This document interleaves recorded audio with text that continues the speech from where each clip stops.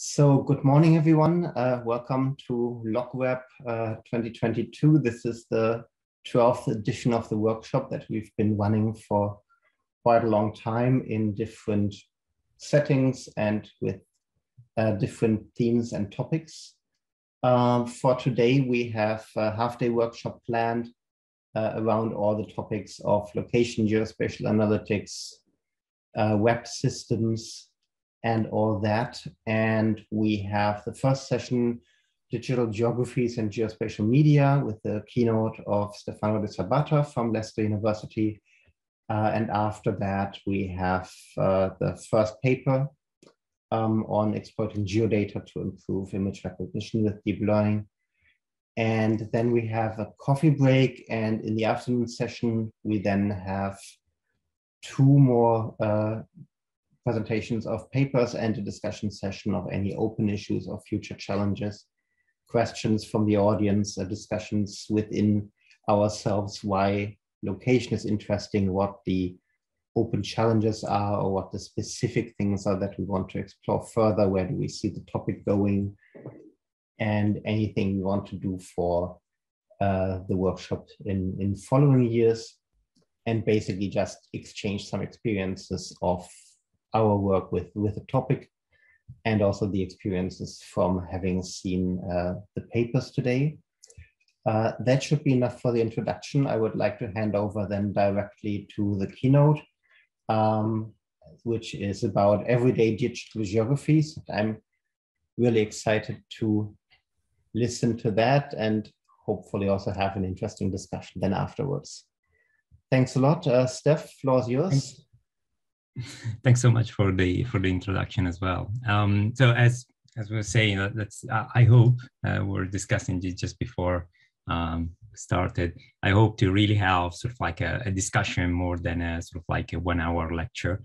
So if there are any questions, especially because it's a sort of like a small workshop, please do interrupt me, and I'm happy to have a discussion. I'm gonna paste again in the chat if you're interested. These are my slides, which are online, so you can have a look. I'm gonna now share my screen so that you can see where I am at. Okay, hope you can see my screen. Yes. Perfect. Right, so well, again, thanks for inviting me. It's really a pleasure and very interesting to be at the WWW conference. I'm gonna start. So what I want to talk about today is sort of like a different angle on basically the same things that sort of like we have all been doing, and we're all been interested in, sort of like the interaction between the web and digital content and location, but taking them from a different angle, or at least starting from a different angle. So I promise, really promise, I'm gonna get to the deep learning part, okay? Nowadays, you can't really escape deep learning, but I wanna start from a different angle, which is the angle of digital geographies.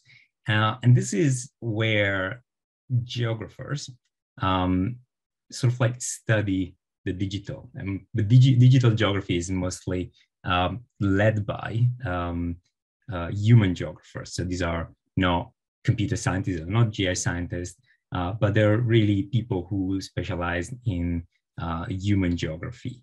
And what they sort of like discuss or talk about in their work is what they refer to as the digital, okay? So these are a couple of quotes from, well, the first one is from a paper of mine with Mark Graham, who is a digital geographer. And then there is a quote from a recent book on digital geographies, which sort of like start to pan out the discipline. The first one says that information has always had a geography. It's from somewhere, about somewhere, it evolves and is transformed somewhere, is mediated by natural infrastructure and technology. All it will exist in a physical and material space. So this is sort of like trying to encapsulate how it's not just the digital content having a component which is referring to a location. Okay, this is mostly what we've been doing in sort of like all the papers that you've probably seen in the LocWeb workshop, but also, if you go to any GI science conference or location-based services or all the VGI paper is looking at internet content and looking at where this content is about, right? What this quote is trying to highlight is that it's not just the content is referring to a place, but also all the content is processed and it has a much stronger connection to the physical locations than what we normally expect. So it's just, things about the digital geographer think about, where are the servers that are processing this kind of information, where is the information being created, not just where information is about, but where it's created and why, okay? So trying to look at the relationship between digital content and location in a bit of a deeper way, okay? And then there is the other quote that say that it's now obvious that to state that digital phenomena have radically transformed every aspect of human life. Digital platforms are changing what constitute the fields, okay? So this is a quote basically saying we as human geographers, we need to go into the digital as our field of field of or research, okay? So the digital platform become, like a city where geographers go in and try to study space and place, in this case, in the digital, okay? So what I want to talk about today is everyday digital geographies. And I'm gonna make three statements, or I wanted to make 3 points. So the first one is that we need to make room for quote unquote the everyday, and I will come to what the everyday means later on. But basically, I would argue that most of the papers that we've been working on is being about events, is being about big things. Hashtag earthquake was one of the title, one of the first and possibly more cited papers about this kind of things, or like study of Twitter. We need to move forward and make room for something which is more mundane. There is something interesting going on in the more mundane part of the web that talks about place. And I'm gonna argue that we've been mostly doing our own quantitative work, but I also would argue that we need to really work in a mixed method approach. We need to collaborate with our colleagues that work into human geography with more qualitative approaches. And I think that there is a lot to be gained from a stricter collaboration with them. And finally, that when we will get to the more computational and deep learning part, I really think that we need to start, not that there's never been done, but I think there need to be more space for multimodal analysis. So going beyond the text, looking at text, images together, and so on and so forth. And I think one of the papers, I had a sneak peek of some of the papers. I think one of the papers at least does that.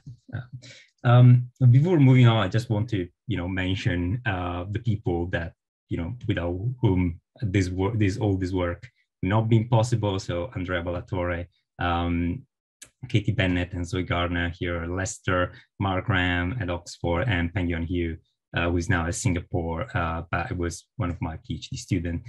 And I want to say this is not just people who I've collaborated with, but also people who's thinking about geography, whose work has severely impacted my own way of thinking, let's put it this way. In particular, I've been working with Mark and Katie and Zoe, who are human geographers, and their perspective on the digital has significantly shaped the way I think about what I do in terms of analyzing location in the web and VGI nowadays. So I would like to start from, again, a sneak peek on digital geography. And again, I don't know how many of you have ever read a paper on digital geographies written by a human geographers. Have you, anyone has looked into this kind of literature? No? Okay. I have to admit that I rather peaked for specific things that I was interested in, like how Wikipedia is used, where I also did some work before of what other people think about that have a bit more of a grasp of the topic. Mm-hmm. Yeah, and also something about mobility, where there's a lot of previous work that doesn't always translate to the quite, well, strong but very biased real-time online data then that we might have about mobility and aspects like that. Yeah. Anyone else? If anyone else want to contribute, again, I don't want this to be too much of a lecture. I will likely be over time anyway. So if you, all right, so we'll move on. So digital geographies is being, again, if you have the chance, there is this book that I mentioned at the beginning, is called Digital Geographies. I would, have a look. I think it's interesting to see things from a different perspective. It gives you, again, different perspective on what you're doing. And there are different definitions of what digital geography might mean. What I'm using digital geographies here is to refer to doing geographies of the digital, so looking at digital content and doing human geography about it, basically, which is distinct from other definition, which is looking more at producing geographies through digital and the geographies produced by the digital. And again, don't really have the time to look into this, but again, if this sounds strange, I think it's, give it a go. I think it's quite interesting. It's a bit of mind bending, but I think it's quite interesting to see different perspective. So in particular, when I was working with Mark Graham at the Oxford Internet Institute, we look at, things like where people have access to the internet from, okay? So we all know that, not everybody has access to the internet, is growing, okay? But the real thing is, it's not just that we need to be aware of the biases. We all work with this kind of data. We all know that there are biases, but the real question is, what are these biases? How are these biases related to global inequalities, for instance, okay? Or gender inequalities. I don't know how many of you have worked with OpenStreetMap, but if you have ever opened a paper on OpenStreetMap, you probably know that, over 95% of OpenStreetMap contributors are men. Okay, Zoe and I have worked on this, and she did an amazing survey of how and why women contribute to OpenStreetMap. Okay, and you can look at how they're different kind of contribution. And this kind of diverse and sort of like different and biased participation produce a biased representativeness. Okay, so again, you've probably all seen papers that discuss that there are biases in Twitter and Wikipedia. The real question is where, okay, how and why. And you can look at this and say, okay, I know there is a bias. Let's work with what we have. But you can also look at, a different scale. So what I showed before was sort of like a global overview of sort of like bias access to the internet. This is a more localized, this is London, and look at what places are actually represented. Okay, so what is the representativeness of Twitter or Wikipedia? Okay, so which places, what are their characteristics of the places that are actually represented on social media? You can see, and you can see things that you probably expect, like the places where, for instance, Twitter is very much present and there is a lot of Twitter data production are places where there is a high percentage of people between 30 and 44, right? And I think there's quite interesting. There is some interesting human geography that you can do there, and especially if you want to sit down and look at how this changes over time. So there are papers sort of like at this intersection between science and human geography that say, okay, if we know that these data sets are biased, if there is a change in this data set, okay, so if suddenly there are more tweets produced in an area, does it mean that the underlying demographic have changed? Okay, so there are some interesting questions that you can you can explore there. Okay, not using somehow the bias to actually understand what's going on. Is there a new, I don't know, new tourist area coming up, or is, you know, a new area is becoming hipster and, you know, people are going there and tweeting about it, okay? So what is going on is just beyond sort of like just looking at the bias, but sort of like exploiting this bias, okay? We did some related work in Los Angeles as well. You can see also how a lot of these biases that we normally talk about in a very generalized way are actually very localized. So the kind of biases that you see in London are not the same that you see in LA, for instance. We didn't see any sort of like bias based on ethnicity in London, but there was a strong bias based on race in LA. So, you know, all these biases have their own geographies, and this is something really important. This is part of what digital geography is about, like studying the actual geographies of these biases, not just recognizing that they're there. But again, all of this has mostly been about sort of like the events, or is being about trying to relate this kind of digital content to big picture, sort of like big picture topics and big picture events. So what I want to talk about today is really the everyday, okay? And by everyday, I mean something which has a kind of a clear definition in human geography. And again, I would like to use this quote, which I think it's quite funny, but I think it gives the idea, right? So amid the Ridley Scott images of war cities, the writing about skyscraper fortresses and the boulevard vision of hyperspace, I mean, we're talking about 1994 here. Most people still live in places like Harstone and West Brom. Much of the life of many people still consists of waiting in the bus shelter with your shopping for a bus that never comes, okay? So this is, during Massey, highlighting back in the 90s, how, you know, yes, human geography at the time was doing, you know, mostly, again, geography of big events, geographies of globalization, the borders, and so on and so forth, looking at the cities, a lot of, you know, gentrification studies around London and New York and so on and so forth. But these are sort of like topics that, yes, impact us, but a lot of us don't live there, okay? I didn't grow up in a big city. I never quite, I really lived in a big city, apart from Zurich, which again, is not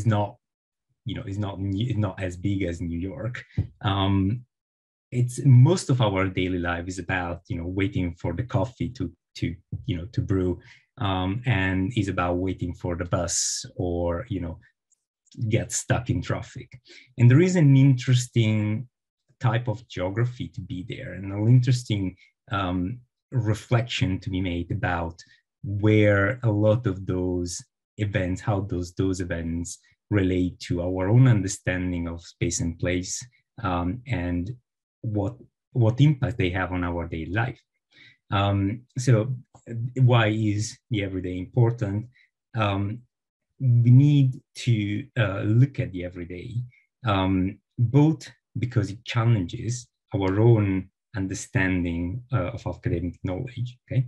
It challenges what we think about as important, okay? So going beyond, again, the earthquakes, the flooding, the, I don't know, the volcanic eruptions, okay?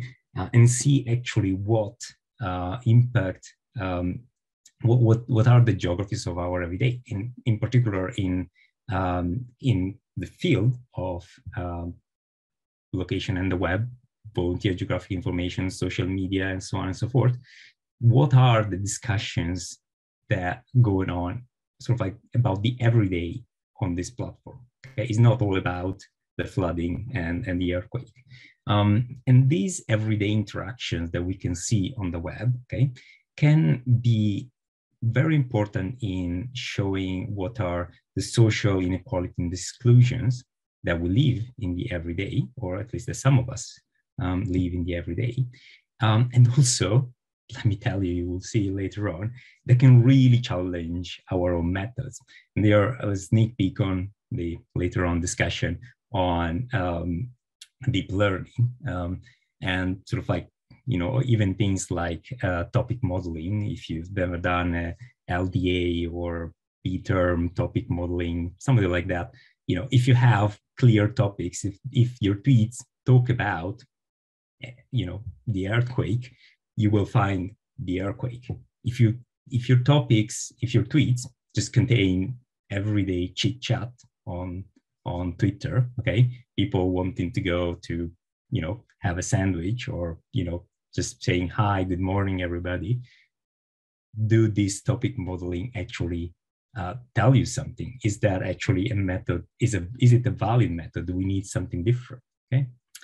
And in order to sort of like discuss and sort of like give you a sneak peek on my work in collaboration with especially Zoe and Katie about everyday geographies and the digital, I'm going to talk about our mapping multiculture project. This is an ongoing project. Well, it's kind of finished. Our first paper, what I'm gonna mention later on, is being literally put online on the journal literally yesterday afternoon.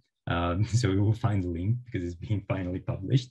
But this is a project that is basically finishing now. So there are still quite a lot of things going on. But the overall idea of the project was to try and see what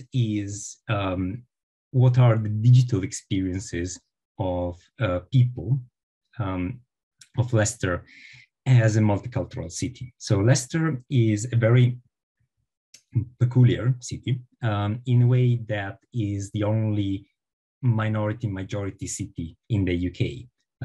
London is a bit peculiar, so let's put London aside, is the only minority-majority city, which means that about between 51 and 55%, depending which statistics you take, of the people in Leicester, so the majority of people in Leicester, are from what is usually referred to as a minority background. So if you take the white British population here in Leicester is around 44-45%, something like that.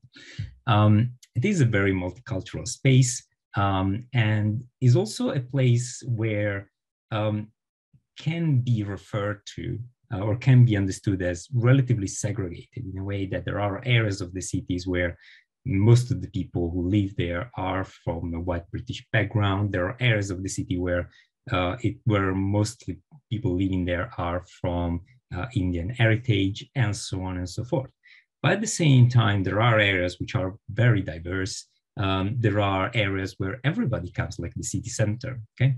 At the same time, there is a question about, you know, what is multicultural and how is multiculture lived. Okay, so there are sort of like, again, going back to the discussion I was having before, there are the big discussion about multiculture and the big events about multiculture, but there is also like an everyday way of living multiculture, and sort of like they're rubbing along, as some of my colleagues describing, of people from different culture inhabiting the same space and inhabiting the same routines, not necessarily, you know, sitting down and having a discussion about ethnicity, race, colonialism, just living their everyday life in a place which is multicultural. Okay, so this is some of the things that we wanted to explore in this project. And again, we decided to try and have a very sort of like blue sky thinking, very open approach to mix quantitative and qualitative methods. Okay, so we started from some interviews, and we wanted to have an idea of what young people in the city, how they live the city, and we wanted to use that as a starting point to actually do the sort of like the more quantitative social media analysis. Okay, but then we also used some of the analysis that came from the social media to then inform the qualitative analysis of the interview. So it was, I think this is sort of like one of the strengths of the project. It was a very sort of like very fluid, very open and continuously changing project. It was not like, okay, you do your own thing with the qualitative, I do my own thing with the quantitative. We see each other in 2 years' time and compare notes. It was really an ongoing discussion, as I will show in a minute. And it was sort of like part of the project was also this sort of like critical reflection about what is that we were doing, how are we sort of like combining our own methods, okay? And the most interesting and quite surprising results that came out of this project is the paper that exactly was just published yesterday, whose title is "Let's Go Nando's," which, you know, of all of the things that I was thinking about when we started the project, Nando's was definitely not sort of like on my horizon. Given the audience, I'm not entirely sure whether you know what Nando's is. I didn't know before coming to the UK. So Nando's is a chain, restaurant chain, is sort of like, it's difficult to describe this. It started in South Africa and it has this kind of like, is mostly, you know, spicy chicken and hamburgers and rice, this kind of food, right? Is a very sort of like the sort of like the heritage is very much sort of like this mix of Indian and South African traditions about how to cook food, and it's something that you find here everywhere. Is relatively cheap, in the sense that, you know, this is the kind of things where if you have a few pounds, if you are in your, you know, 15 or 16s and you have a few pounds in your pocket, you can go with your friends and have chicken, you know, spicy chicken and a bit of rice and, you know, free refills, Coke, and so on and so forth. So it's like this kind of place. And again, this is not something that, you know, I don't think anybody has ever written a, you know, paper on a Twitter analysis of, you know, tweets about Nando's. Again, mostly we talk about earthquakes and flooding and so on and so forth. But so why we came to Nando's? Well, again, we run these interviews with, you know, kids, 16, 15, 17 years old, this kind of age, so by high school age, in schools here.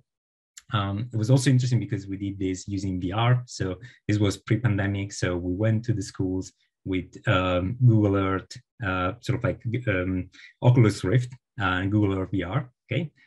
And kids would go into the VR and sort of like take us around the city, sort of like a walk interview, but in virtual reality. It was also interesting because a lot of those, Leicester being a multicultural city, a lot of these kids have a very diverse background. So at one point we were around Leicester, and then they would say, oh, yes, but, you know, over the summer I go to, you know, this place in the Caribbean where my grandma lives, and they take us to the Caribbean and show us around where they go and where they play football and so on and so forth. And despite people having really a wide range of background and experiences, one of the things we noticed is that basically everybody, one of the places that everybody, you know, people that age was mentioning was Nando's, okay? And so we went, okay, let's go have a look at how, you know, what people say about Nando's on social media. This is the kind of everyday discussion. And it was interesting because, again, I started from about 1 million tweets, 1 million geolocated tweets in Leicester between 2018 and 2019. So this was my initial data set. This sort of like this kind of biggish data set that you know, very frequently work in our own field. And, you know, if you start with 1 million tweets, I'm not sure whether you can see my mouse, but, you know, we ended up finding something around 391 tweets about Nando's. Okay, so this is not one of the topics that you will naturally be drawn towards in terms of like doing a quantitative analysis. 391 tweets over 1 million is clearly not sort of like the big, you know, the big topic that you would choose. But it was quite interesting. And what we did, well, we started with a qualitative analysis. So, well, we do a quantitative analysis, word cloud, like you can see here, people just wanting to have a cheeky chicken, and cheeky Nando's chicken is something that if you look at Twitter, but generally speaking, how people discuss it by Nando's is like one of those, it's like going to McDonald's, something not really healthy that you can do because it's nice. And this is the kind of things that sort of like my colleagues in human geography are interested in. So what is the everyday multicultural experience that people have, for instance, when they go to Nando's, okay? And through their qualitative analysis of tweets, so they literally sit down and look at the tweets and the discussion that were going on Twitter, they could highlight some of the key aspects, things like chain restaurants being what is usually referred to in their literatures as a third place. So this is not home, this is not work, school, this is a third place where you can go and be sort of like outside of your normal working environment or home environment, and you can experience other people. And you don't necessarily have to interact, but you can experience. And they, they highlighted an attention to uneventfulness. So, people just tweeting about waiting in line at Nando's, okay? Not very eventful, but part of the discussion. There was tweets about what they call uncivil attention. So people having, pretty nasty comments about other people at Nando's and what they were eating and so on and so forth. And especially when it comes to human geography, the use of Nando's in Twitter discussion as a way of cultural identification. So, you identify yourself by the way you talk about Nando's, okay? And trying to create connection with other people across distance through a discussion of Nando's. I mean, I don't have a lot of time, so I would really, go have a look at the paper. It's actually quite interesting to see how people from a completely different discipline look at Twitter data and use Twitter data to understand something about everyday multiculturalism in this particular case. But then there is actually, if I now start switching side, okay, I'm probably a bit late in my presentation, but let's say this is halfway through my presentation. Let's say that I switch side, I start thinking more again as a, my background is in computer science, sort of like a more of a quantitative, a scientist, as you say, and you say, okay, well, that's all nice and fine, but what can we do with 391 tweets? What that does mean? Doesn't mean anything. It's just 391 tweets. It's not a lot. We can derive any grand theory. We can derive any anything really from this small amount of tweets. And on the one hand, this is not really the point. At the other hand, there is an interesting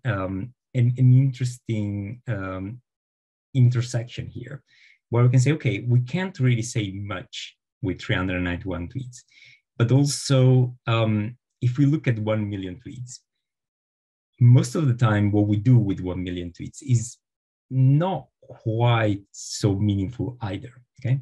So there is a problem here, which I think is one of the key messages, I think, of what I'm trying to present here about from this keynote, is that yes, qualitative approach are very interesting because you can really have a nuanced understanding of what's going on in an online discussion, okay? You can sit down and read a Wikipedia article and really pick out the kind of discourses and the kind of assumptions that people have when write Wikipedia articles, for instance. But it's very resource intensive, okay? So if you look at any of the papers that we do, even if you want to do a very, very simple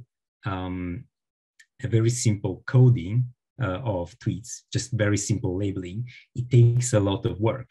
And generally speaking, unless you're creating a sort of like a very general, benchmark, if you're doing a small study on something, maybe you can label a few thousand tweets if you need that. Otherwise, you're going to use things like, sentiment analysis or topic modeling, which are very blunt instruments. So you have, on the one hand, very nuanced, research-intensive, qualitative approach, and on the other hand, you have quantitative approach, which are usually blunt instruments that really don't understand a lot about the content that they're looking at, or they're very limited. Okay, so the question is there a middle ground? Can we use mixed method to generate and create a middle ground between these kind of things? Okay, and you say, well, wait, what's the difference? Okay, what is the difference between what I'm trying to talk about here and, again, anyone writing a paper and going out and say, okay, let's take these 10,000 tweets and just label them and do a deep learning approach on that, and so on and so forth. Well, the key difference here is that we're not thinking and we're not working with, or aim to work with, sort of like objective, generalizable labeling. I'm not talking about, whether something is about an earthquake, or within the earthquake, which is sort of like an emergency, or is just a comment or something like that. I'm talking about very subjective and project-specific kind of labeling, okay? So I'm talking about trying to find a way to generate models and create models that can actually help human geographers, okay? I'm not trying to talk about models that can be sort of like deployed for large scale analysis of Twitter for companies or anything like that. I'm talking about doing human geography with quantitative tools, okay? So I would like to try and think about, is there a way that we can create nuanced, large scale quantitative models? Probably the answer is no. I'm not entirely sure it's feasible, probably not. But the question is, the point is, let's try, okay? So how do we do that, okay?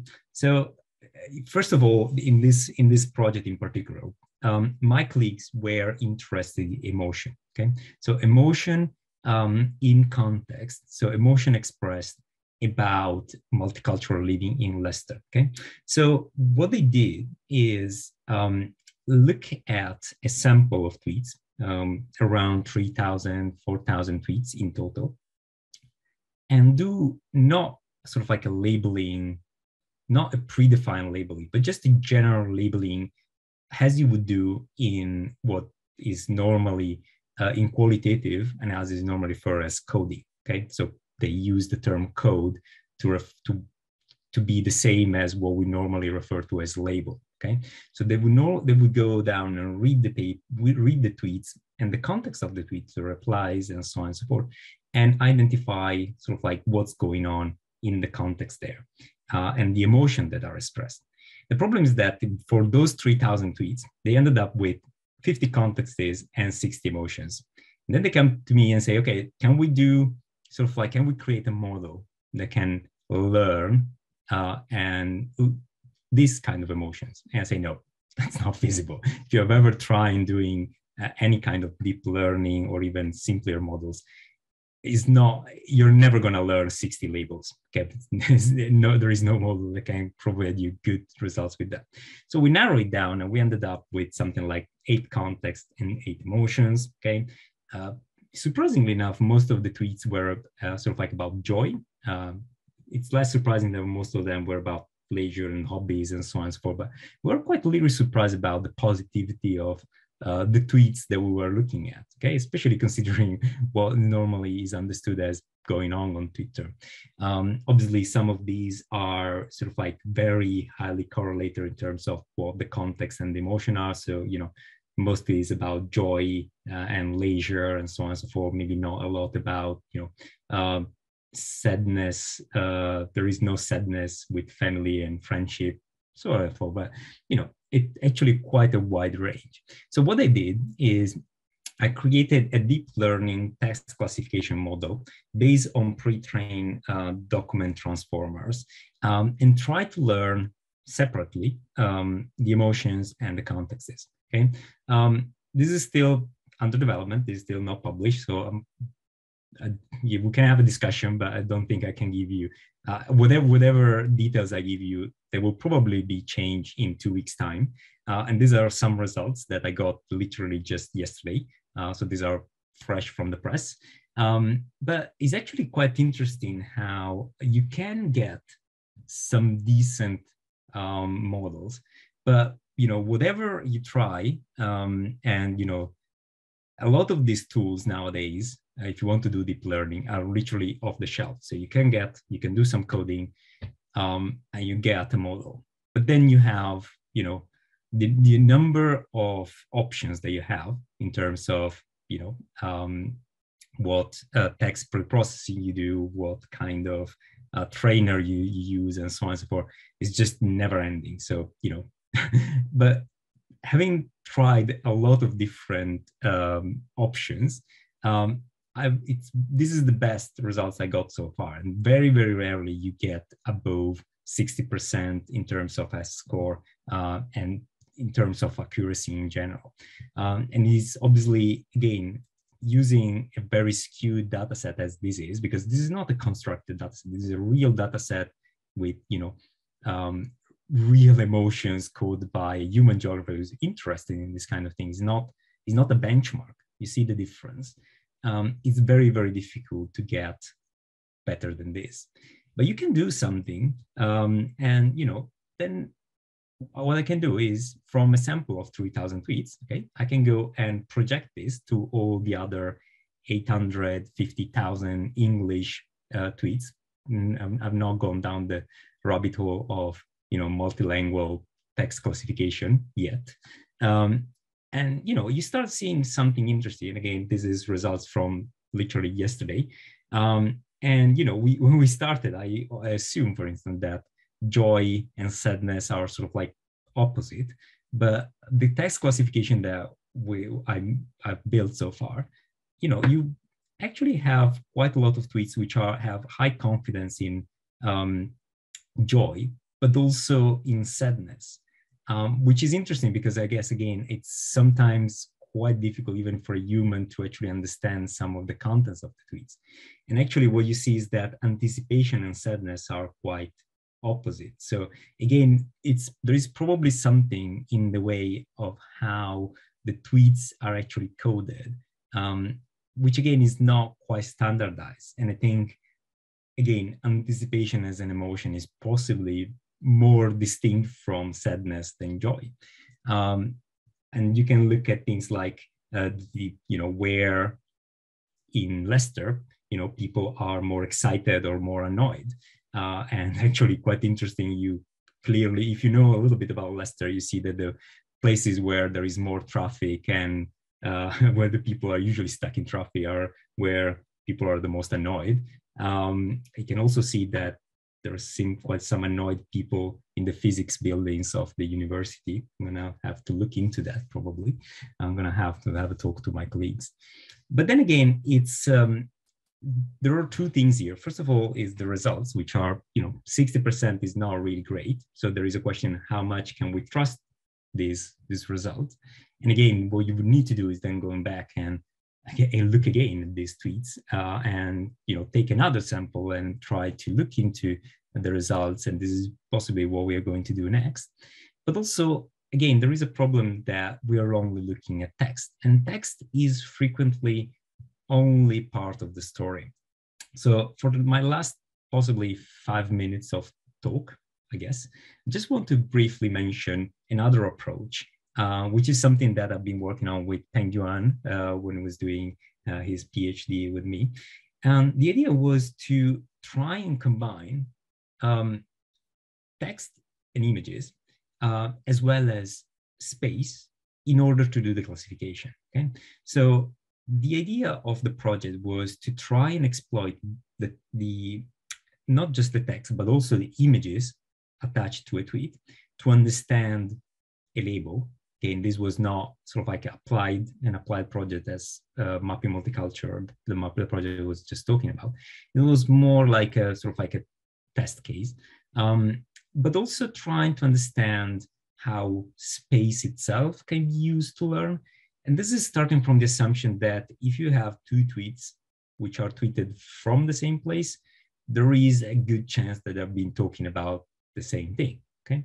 And what we did, we used a multimodal autoencoder and then a graph convolutional neural network, okay? So we use a ResNet to preprocess the images and LSTM to process the representations. This was now 3 years back. We would probably use, pre-process document transformers nowadays, and then use a CoreNet to actually combine them into a representation that could, again, sort of like minimize the error and sort of like minimize the reconstruction of both the image and text, but also maximize the correlation between the inner representation, the features of text image, the features representing text and images. And then we use those sort of like features, okay, at the end of the encoder. We extract that and we use that with a graph convolutional neural network where each node of the network represents tweets and the weight on the link between the tweets represent the distance between the tweets. That allows the network to sort of like learn locally. Okay, so you basically, it works like an image convolution, but on a network. So the values, the feature values for a node, so for a tweet, are actually convoluted with the features calculated for nearby tweets. Then there is a question of how do you define nearby? So we tried a number of different approaches, starting from sort of like just a random graph to a complete graph where all the tweets are connected to all other tweets. We tried simple spatial distance. We look at spatial temporal distance and so on and so forth. The best results we got were with sort of like using a minimum spanning tree to create a network of tweets based on a sort of like 3 kilometer, 3-4 kilometer, depending on sort of like some work best for some labels, some for other, but 3-4 kilometer radius to say, okay, everything which is within 3 kilometers is sort of like nearby. This was for London, so it's a very big place. And we got some fairly good results. In particular, as you can see, the using the spatial temporal representation of tweets actually give us much better results than just looking at space. Because obviously, if tweets are sort of like also sort of like generated in about the same time, that also probably mean they are more or less talking about the same event or the same topic. Again, whether this will work very well or less well for more everyday tweets, again, we don't really know, because although this was not used on sort of like a big event, again, the fact that the spatial temporal component plays such a big role in giving better results indicates that it's probably again picking up events. Okay, so you can see how the aspatial on the second line, the aspatial looking at image and text produces values which are close to the model that I was showing before. So we are just above 60%. Then when you start including space and time, then you start getting much better results. But again, this is probably picking up some kind of events. And again, if you're looking at everyday tweets, is that going to work?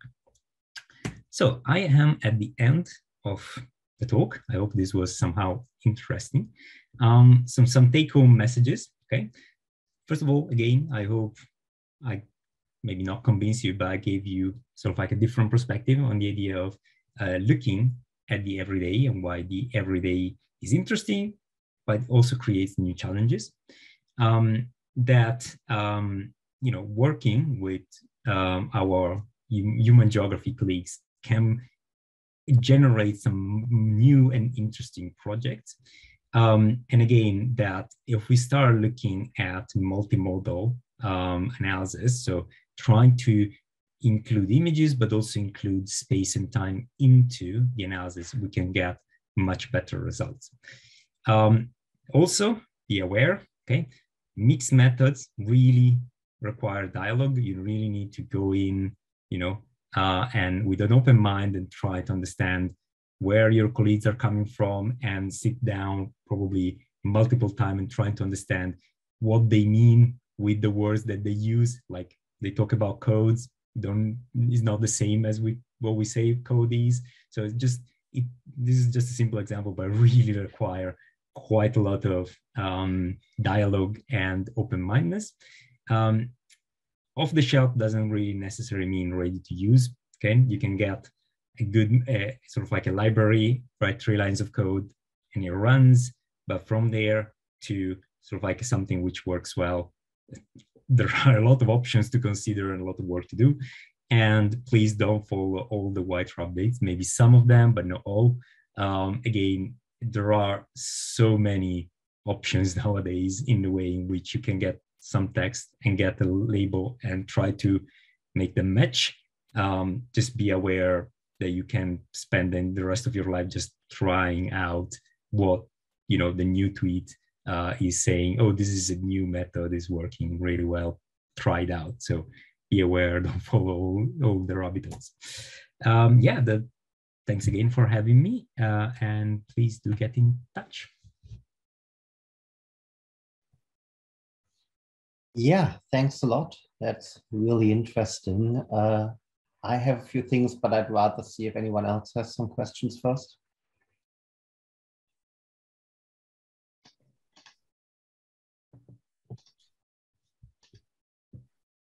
Okay, then I'll start. Think about your questions a bit more. You showed this example before of like the chain restaurants as third places and some things like that, which you don't really get from the data you look at, and you might also not get this from the people you interview. So how do you merge these things? How do you merge the pure quantitative? How do you merge the qualitative? And how do you merge your expectations? No one of your interviewees probably would use this third place term. They would describe it differently or not describe it that way at all. And how do you make sure that this is actually usefully linkable? It might not be the same people that send out the tweets, or this is a narrow topic, so it might be better to use Foursquare, but no one uses that anymore. So how do you actually bring in some validity into this merging? I think the answer is that you need to go, again, I think is a mental shift, that if you want to work in this kind of digital geography every day in particular, but general digital geography, a mental shift is necessary. And one of the first things that I found really challenging with working with my colleagues is to go beyond the concept of objectivity. So most of my colleagues that come from a social cultural background really completely reject the idea of objectivity. So there is not a search for objectivity. There is no search for an ultimate meaning of a tweet or an ultimate meaning to attach to a place. The people we interviewed are definitely not the people who are tweeting about this kind of things. Most people 15 years old don't use Twitter, but there are some. And again, looking around the tweets, yes, most people on Twitter are, basically me, white, tech savvy in their 30s or 40s, and so on and so forth. But not everybody is. And there are some very interesting if you look at Twitter, there is literally everywhere. It's maybe a minority, but there is literally everything from, local local rapper from a north side of town to, people like me tweeting about, I don't know, strikes at the University of Leicester or something like that. There is, there is literally everything. And I think is that melting pot of ideas and melting pot of perspectives that we are really interested when we talk about the everyday and especially multicultural studies. So is actually going beyond the idea of creating a valid, objective, sort of like final product, but literally looking at the contrast, looking at, what we can get out of, the quantitative methods and what we can now qualitative methods. And again, it's like a lot of what my colleagues highlighted. So yes, they highlighted, people talking about Nando's in a very cheesy and very happy way, but they also picked up on some very, as I say, uncivic, what they call uncivic attention. So it's like not very sort of like very nice comments about anything else that's going on, which is not me, sort of like comments about other people in Nando's, which in a way that probably a software tool for complex data will never find out, because again, all the tweets we use, or all the tools we use are very limited in terms of understanding the context, the language, and the sarcasm, and so on and so forth. And a lot of the tweets, I'm not a native English speaker, and I've been in Leicester now for some time, so I'm starting to understand, but a lot of the tweets really use their own language. It's not just a different language, just a different way of using English, which is not, is not the, BBC news article, if you see what I mean. Yeah, thanks. If maybe just one short question, then how would you say you start with the work here? Do you start with a little observation you make somewhere in there? Is it something so how do you start with the quantitative or the qualitative side for some of the impacts or the insights you showed here?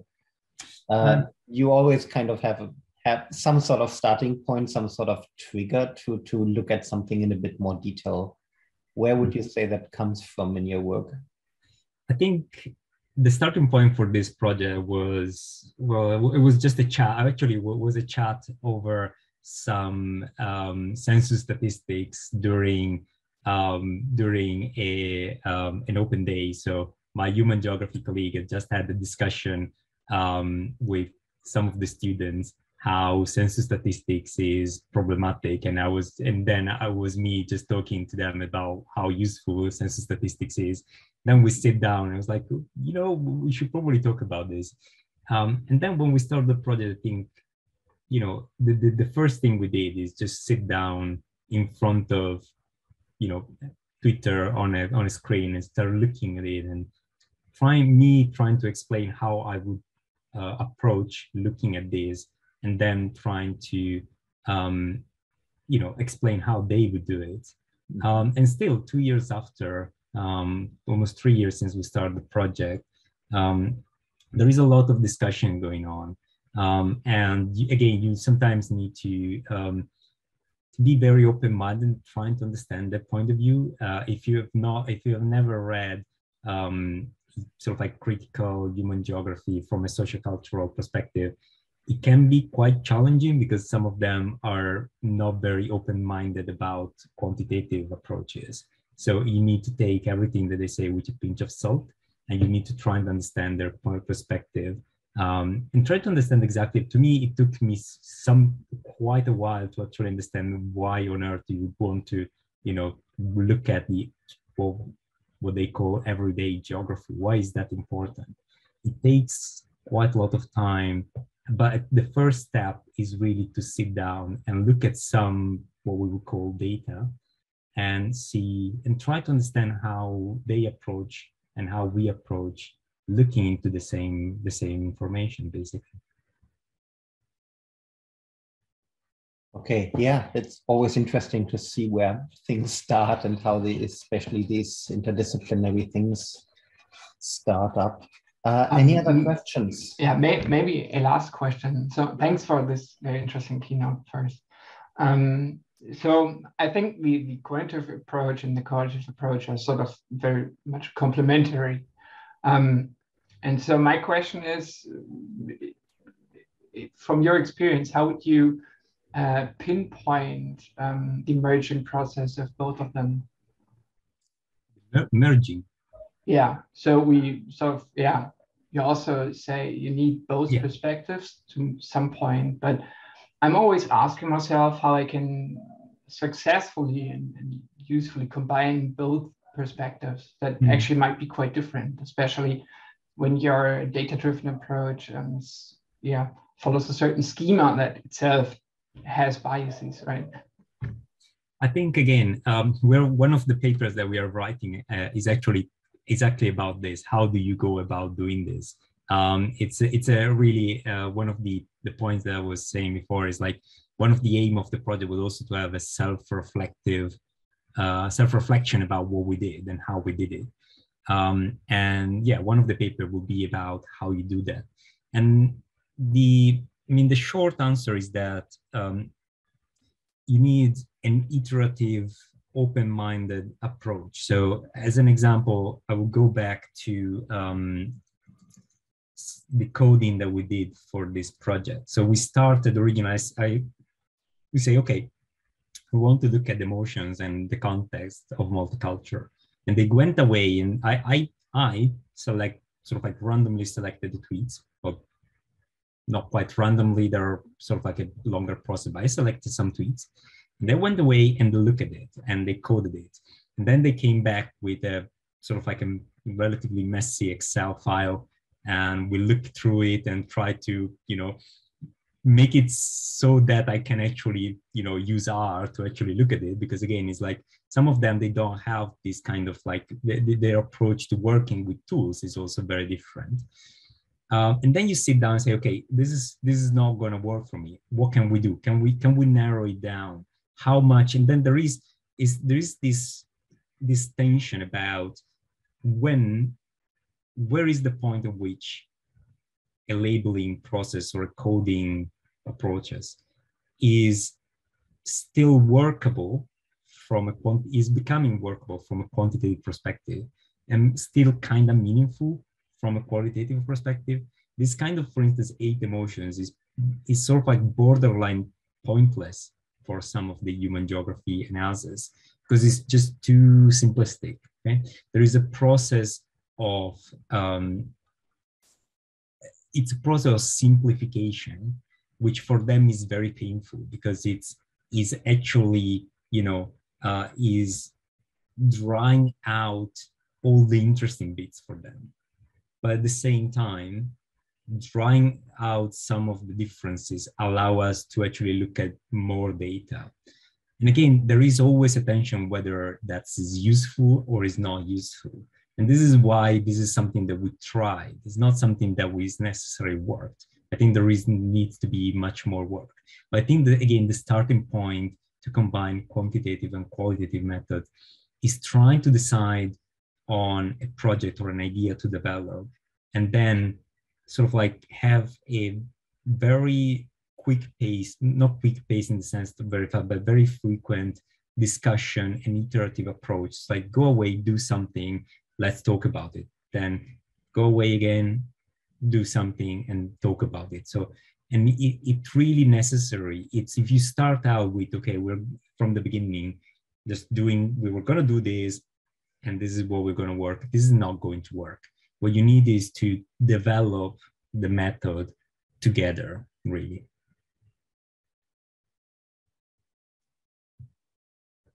It's not a simple answer because it's not a very simple process. It's something that I've never tried before. It's you just need to have a colleague that you like to work with from a human geography and just try it out, basically.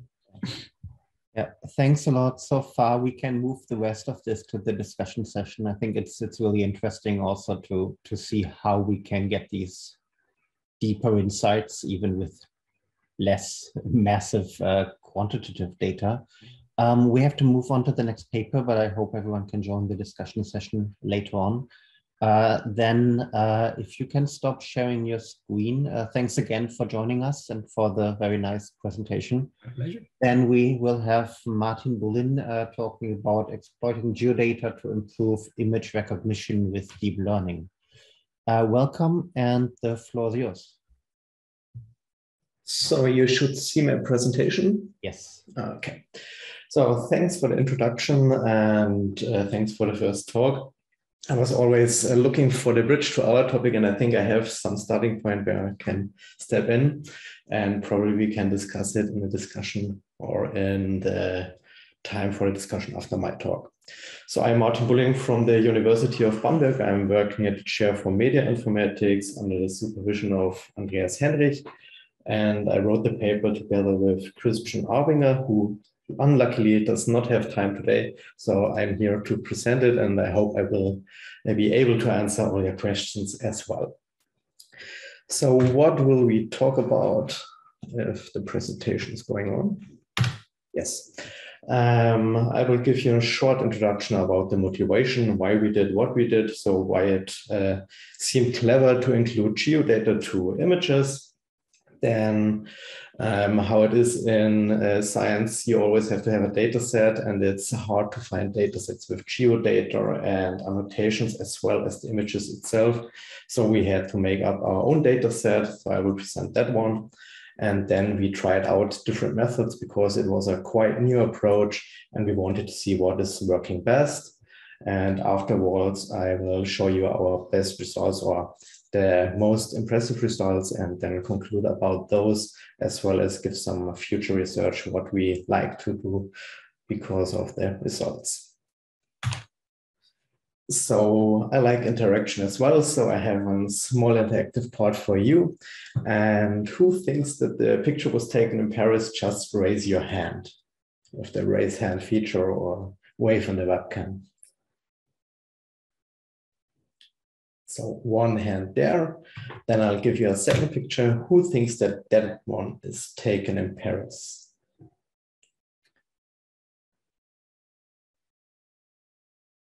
Still one hand. Okay. So sorry, I wanted to raise it. I don't think that the second one is actually, that looks more like Las Vegas. Okay.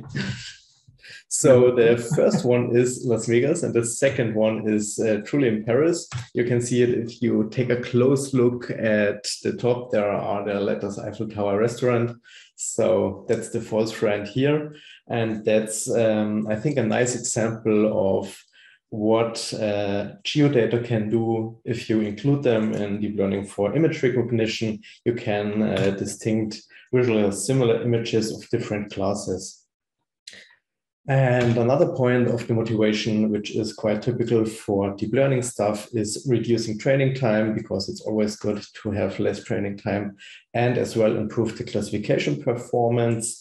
Normally, those two goals don't go hand in hand, but we thought if we add some more information to the network, probably we can achieve both.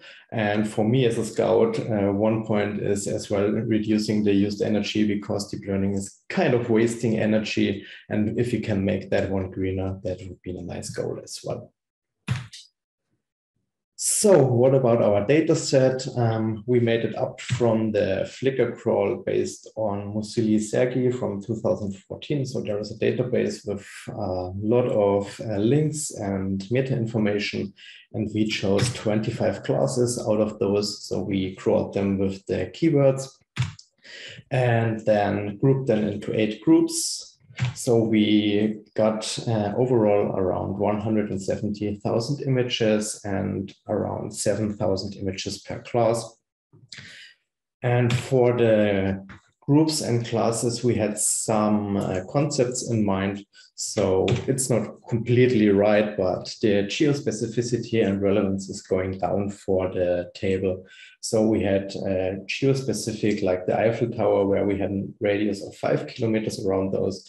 And then we had less geospecific and bigger buildings like the Golden Gate Bridge with 10 kilometers. And so we went on with, for example, Venice with 25. Then there is the break. Geo-relevant ones are the most geo-relevant in my eyes. So the Route 66 is a nice example. It's 4,000 kilometers, but it's small through the US. And then one really big one is South Africa as some geo-relevant class.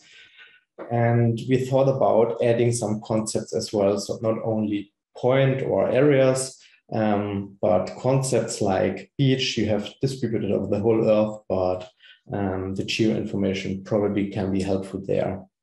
And we had some artificial ones as well, which are linking, I think. And some groups which aren't that related to the geo information, the vehicles, flora and fauna. I think elephants, airplanes could be kind of geo-related and are some concepts as well, but you will find birds, dogs and cars nearly everywhere. And we will see that in the results as well, that the geo information aren't as helpful. And another axis there could be the size global distribution. So first are the small ones, and then we are getting to more distributed classes. But those axes aren't working completely. Just some small overview over the distribution of the images. The first one, so the top left is showing the complete data set. So the data are kind of condensed in Central Europe and the US. Probably just because of the nature of Flickr and who uploads there.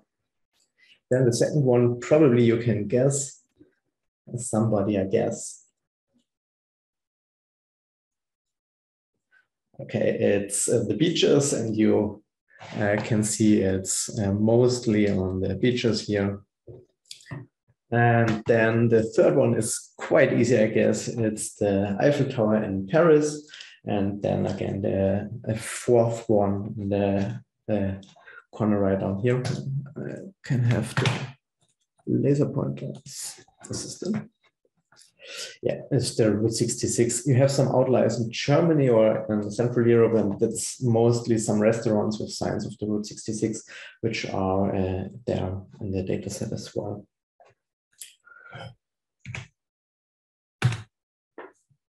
So that's about our data set. What have we done with the data? We added some information to the data set. And the first approach was just using the raw coordinates. So you see here we have one method with the really straight raw coordinates, and we tried another approach with clustered coordinates as well with the DB scan. Then another approach was because we thought about if you have buildings, normally the satellite images are looking quite the same. And if you take a look at those four here, the satellite images share more content than the original images. So we had networks trained with those as well. So one only the satellite images. And then we had different approaches for the fusion as well. So one late fusion approach where the satellite images were trained in an own CNN and the normal images, and then they were fused at the end. And in an early fusion approach, the features got fused quite early, and then one network was trained with the features of both images. And the last big method was adding text data. So there we have some link to the talk before. And here we use two different approaches as well. So we had the user tags, which were in the Flickr dataset, and there we had some radius and took the user tags from the images surrounding the geo data from the actual image. And as well, we took some geo data via reverse geocoding via the OpenStreetMap API, and use those data in another network to train the model.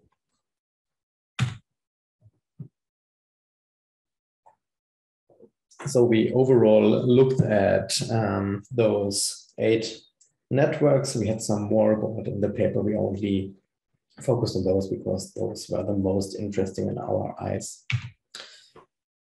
how does it look like? I think we had a similar image in the slides before. So we had just here the image. Then for this network, we used the longitude, latitude, and those were fed in a multi-layer perceptron. The image was given to a convolution net, in this case, an efficient net before.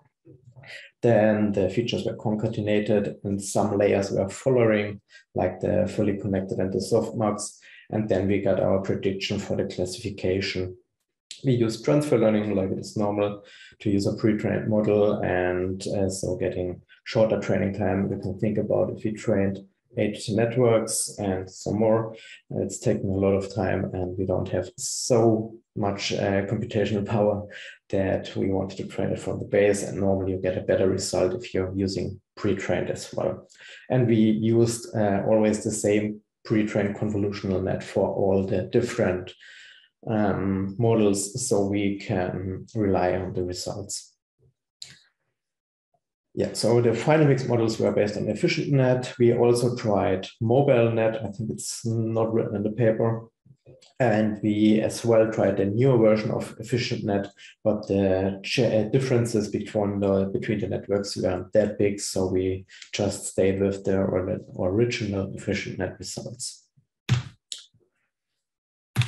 So just for the people who really like to dive in, I have included the setup of the network here. I think you can find it in the repository as well. So if you want to rebuild it, I think all of the code is online, so you can reproduce the results, but you would have to crawl the image dataset because we aren't allowed to upload the images.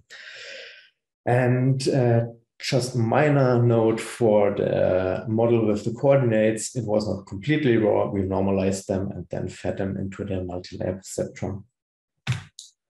What was coming out of the models is listed here, and I highlighted the 3 lines which were most interesting to us. So first, the raw coordinates, so where we only fed the geo coordinates, is improving all measurements, increasing the loss, and as well the training time. So for geo-relevant classes, you see it's definitely helpful to take the coordinates. You have less training time and better results. And if you take a look at the satellite images only, so where you completely neglect the normal images and only take the satellite, there is an improvement as well, but the training time increased hugely, probably because the network isn't focused on satellite images, the pre-trained network, so it's taking more time. And for some classes, this isn't working out. That's why the loss is increasing as well. So for the dogs and so on, there are the satellite images just not helping, because how should you catch the dog? It has to stand a long time then. And the most interesting one are the address data. So where we added the addresses and in the second network, because we have the best results here over all of the measurements, and the training time reduced most. So it's the fastest approach with the best performance increase as well. So we fulfilled 2 goals here.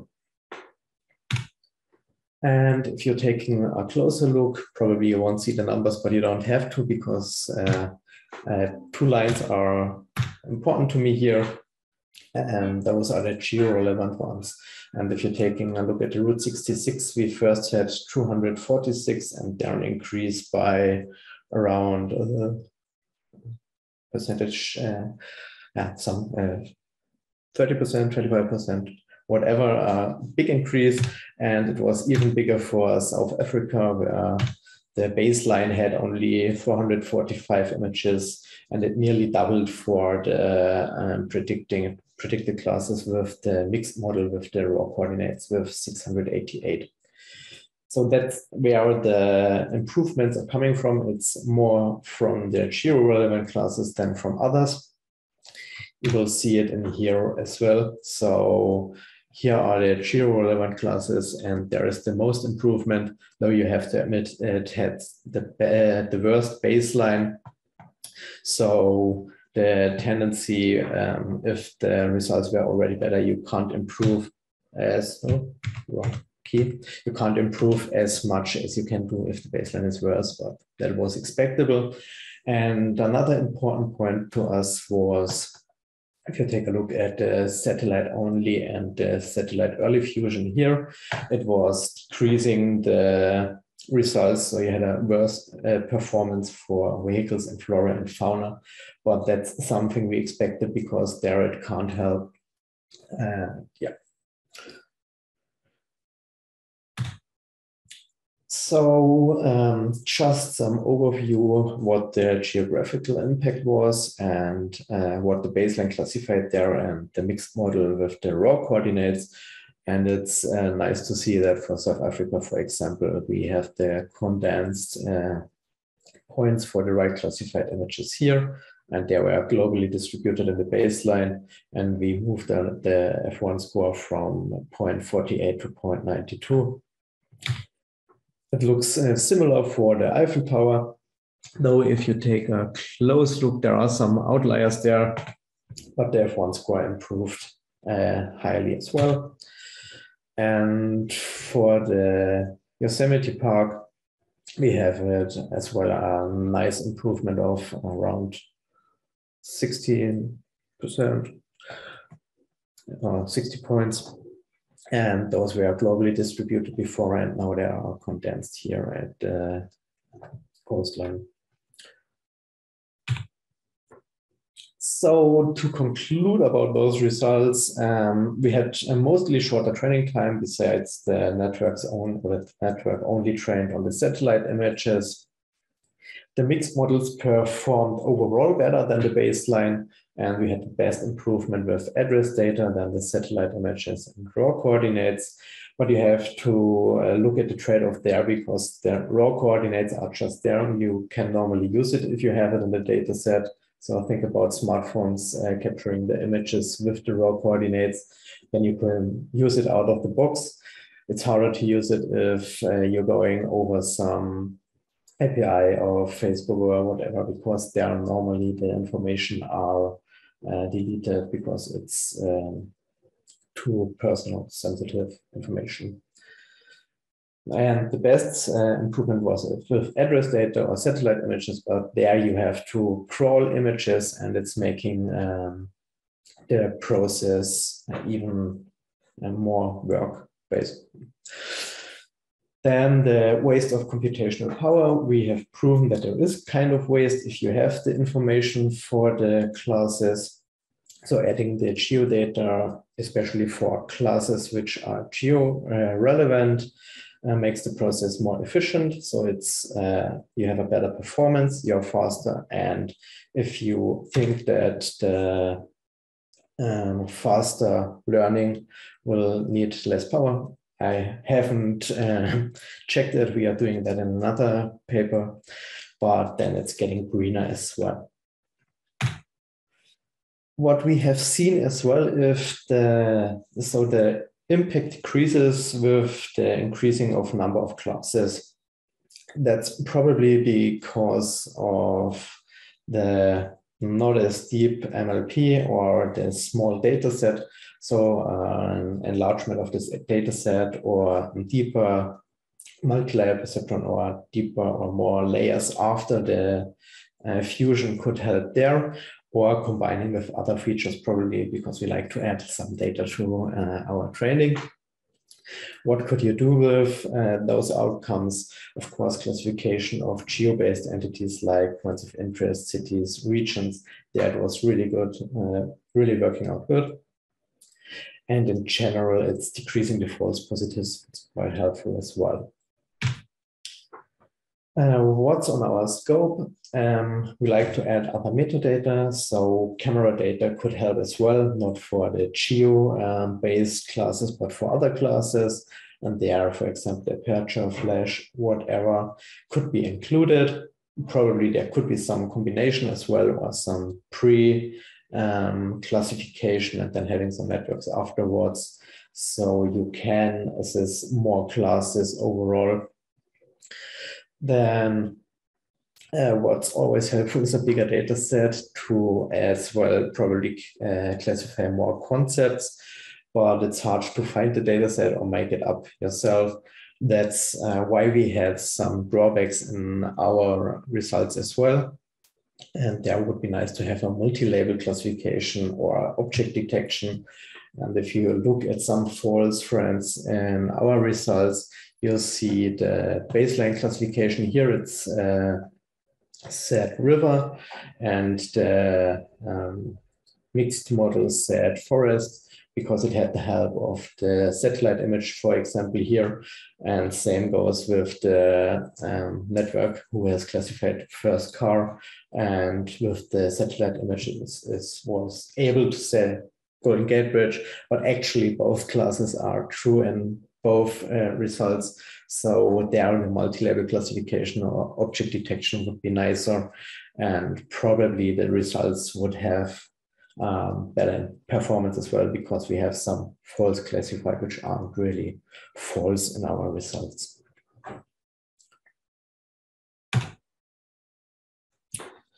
So I'm at the end. I took nearly the time I planned.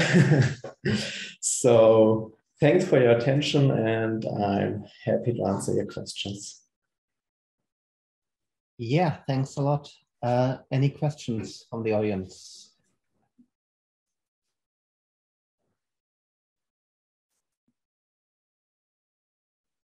Then I'll do a quick one. I like that you showed the places where it doesn't work, because that's always the interesting thing. Of course, things work most of the time if you spend some efforts, but then the error classes can be quite interesting, or they can also be the parts where things break.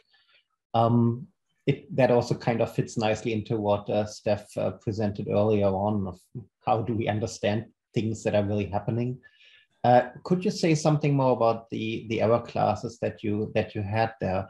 Where can you understand where they are coming from, which pieces of the pipeline or of the data that was generated, or how the photos were taken, or anything like that?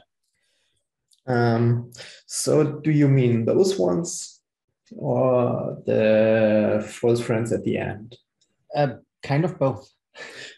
Okay, so in that case, we thought that truly it has to be about, because the vehicles in flora and fauna are just classes which aren't that related to the geo information.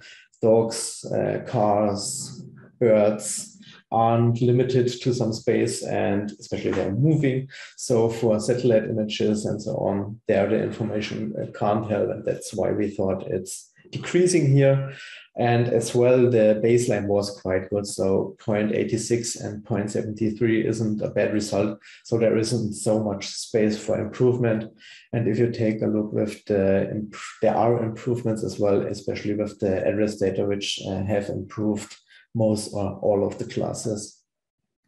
So yeah, that's just nature of the classes, but we wanted to include some classes in the training process which won't benefit so much, so we can see some tendencies there, and we have proven that we can have bad results as well.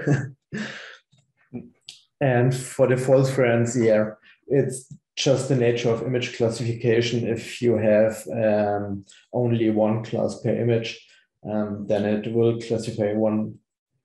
And in that case, we just got the wrong one, though it's visually not wrong. You see some river here. So there really a multi-label classification would be nicer, but we had to make up the data set, and it was easier to have a single class classification and use the label text there. Okay, sounds great. And yeah, that also fits nicely into what do we really want as a result. Sometimes this can be, yeah, a bit tricky if we have limited outcome categories or other items like that. Thanks for that. Steph has a question. Yeah, so I had a quick question, whether you considered as a sort of like as an additional baseline to just, because comparing because you're using addresses and location of the photos, what would happen if you just use a, I don't know, even something like the 1NN or KNN, or, you know, the nearest neighbor label as a label for the photo just based on location or the address? How would that very, very simple approach compare to sort of like the complex approach you have? It would probably, you know, because most of the photo, if you know where the photo is being taken, especially if you know the Eiffel Tower, the tags that you would have associated with photos taken at that place would be sort of like probably very fitting to, you know, a new photo taken in that place. So even just taking something like a K nearest neighbor in space, sort of like how do you think, have you considered that as a baseline, or do you think would work? How do you think will work? So actually we had the TB scan clustering as well. We tried, I think, KNN for pre-processing for the coordinates, and there was no improvement compared to feeding the raw coordinates or the text addresses. So that was kind of confusing as well, because we thought pre-processing and clustering could condense the information and make it easier for the network to guess.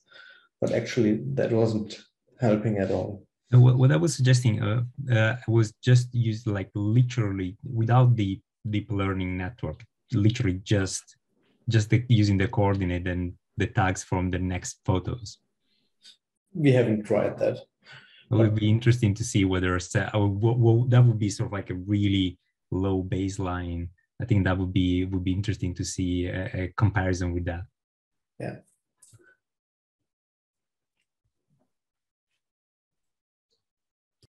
Good. Thanks everyone for the questions and the discussion. Then I would say we close this session. Thanks to all the speakers again.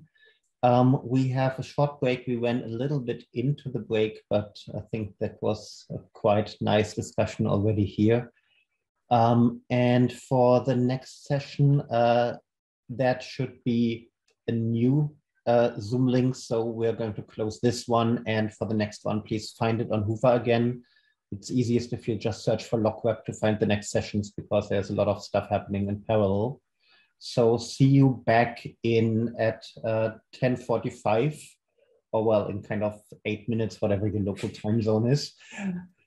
Good. Thanks a lot. See you in a bit. Then welcome to the second session of LocWeb.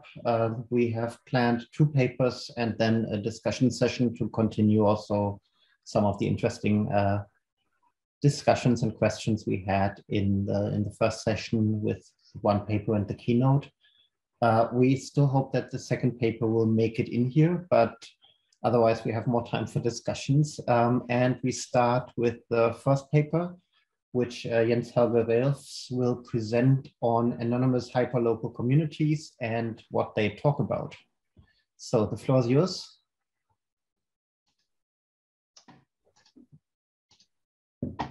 Okay, I hope you can see the screen now. Yes. Alrighty, then let's get started. Hello, welcome. Next like 20 minutes, hopefully. We're going to be talking about contents in anonymous hyperlocal communities. And the spotlight for today will be in the Kingdom of Saudi Arabia. I'm Helge, a PhD student at BTU in Brandenburg, and this is joint work with Hohlfeld and Niklas together. First of all, thanks for having me here at the workshop, I think, for the 3rd time now. Thanks for organizing this year's iteration, although it might be smaller than others. And thanks, of course, to the reviewers for their feedback. As a disclaimer, I didn't have too much time to prepare for today, so we'll see how timing turns out, but let's get right into it and start with this short motivation. Thanks to internet, like short messaging and social media dominates our everyday communication. And honestly, there's lots of related work, but most focuses on the US and the EU markets, or they don't have any specific distinct communities. We find main messages, small world networks, and power laws, whatever. In this work, we want to focus on the Yodel application, which combines 2 key design features, that is anonymity and hyperlocality. So content is only displayed to users in close proximity to their spatial region, therefore forming independent communities. And this sort of made us wonder, given the very same ingredients, what do users talk about in this application, and what's the intent of communicating with others on this application? So some words about the app first, as displayed here. Most important are, for example, the community, where are we currently participating in. There are different content feeds displaying contents, and we have the actual threads where people start shouting out, people can reply within them, can up and download them, and so on. So you might ask, why do we look at Saudi Arabia at all? So it's the second biggest community on the platform, and it's a spatially very different region than the European market we usually have. Further, it creates distinct communities by design. And yeah, they want to figure out what people talk about, what the topics are, and what the intents of them are. Therefore, we create a systematic approach in evaluating this. First, some related work. Hyperlocality does not exactly mean location-based social network. The location-based social networks drive around certain locations, but people are not bound to this specific location. So this is the first very difference. And there have been lots of surveys on applications like Gig or Whisper that are pretty much alike Yodel. Lots of qualitative surveys, and they find it's used for information entertainment. We have lots of self or general supervised learning approaches. People find statistically very ephemeral communication. Some don't find lots of personal information, others do. Yeah, there are spatially topic distance between possibly different communities. With respect to anonymity, most of them do not find lots of toxic content. Others do on anonymous platforms like 4chan. And yeah, the anonymity possibly might be used to get into broader topics, and it might be more personal. That's at least what others find. With respect to topics, other sites are about dating and sex, local life, weather, and education work, and so on. And as for the intents, we have personal admission, confessions, observations, information sharing, seeking for interactions, and so on. What all of this rich-related work has in common, mostly focus on the EU and the US markets, right?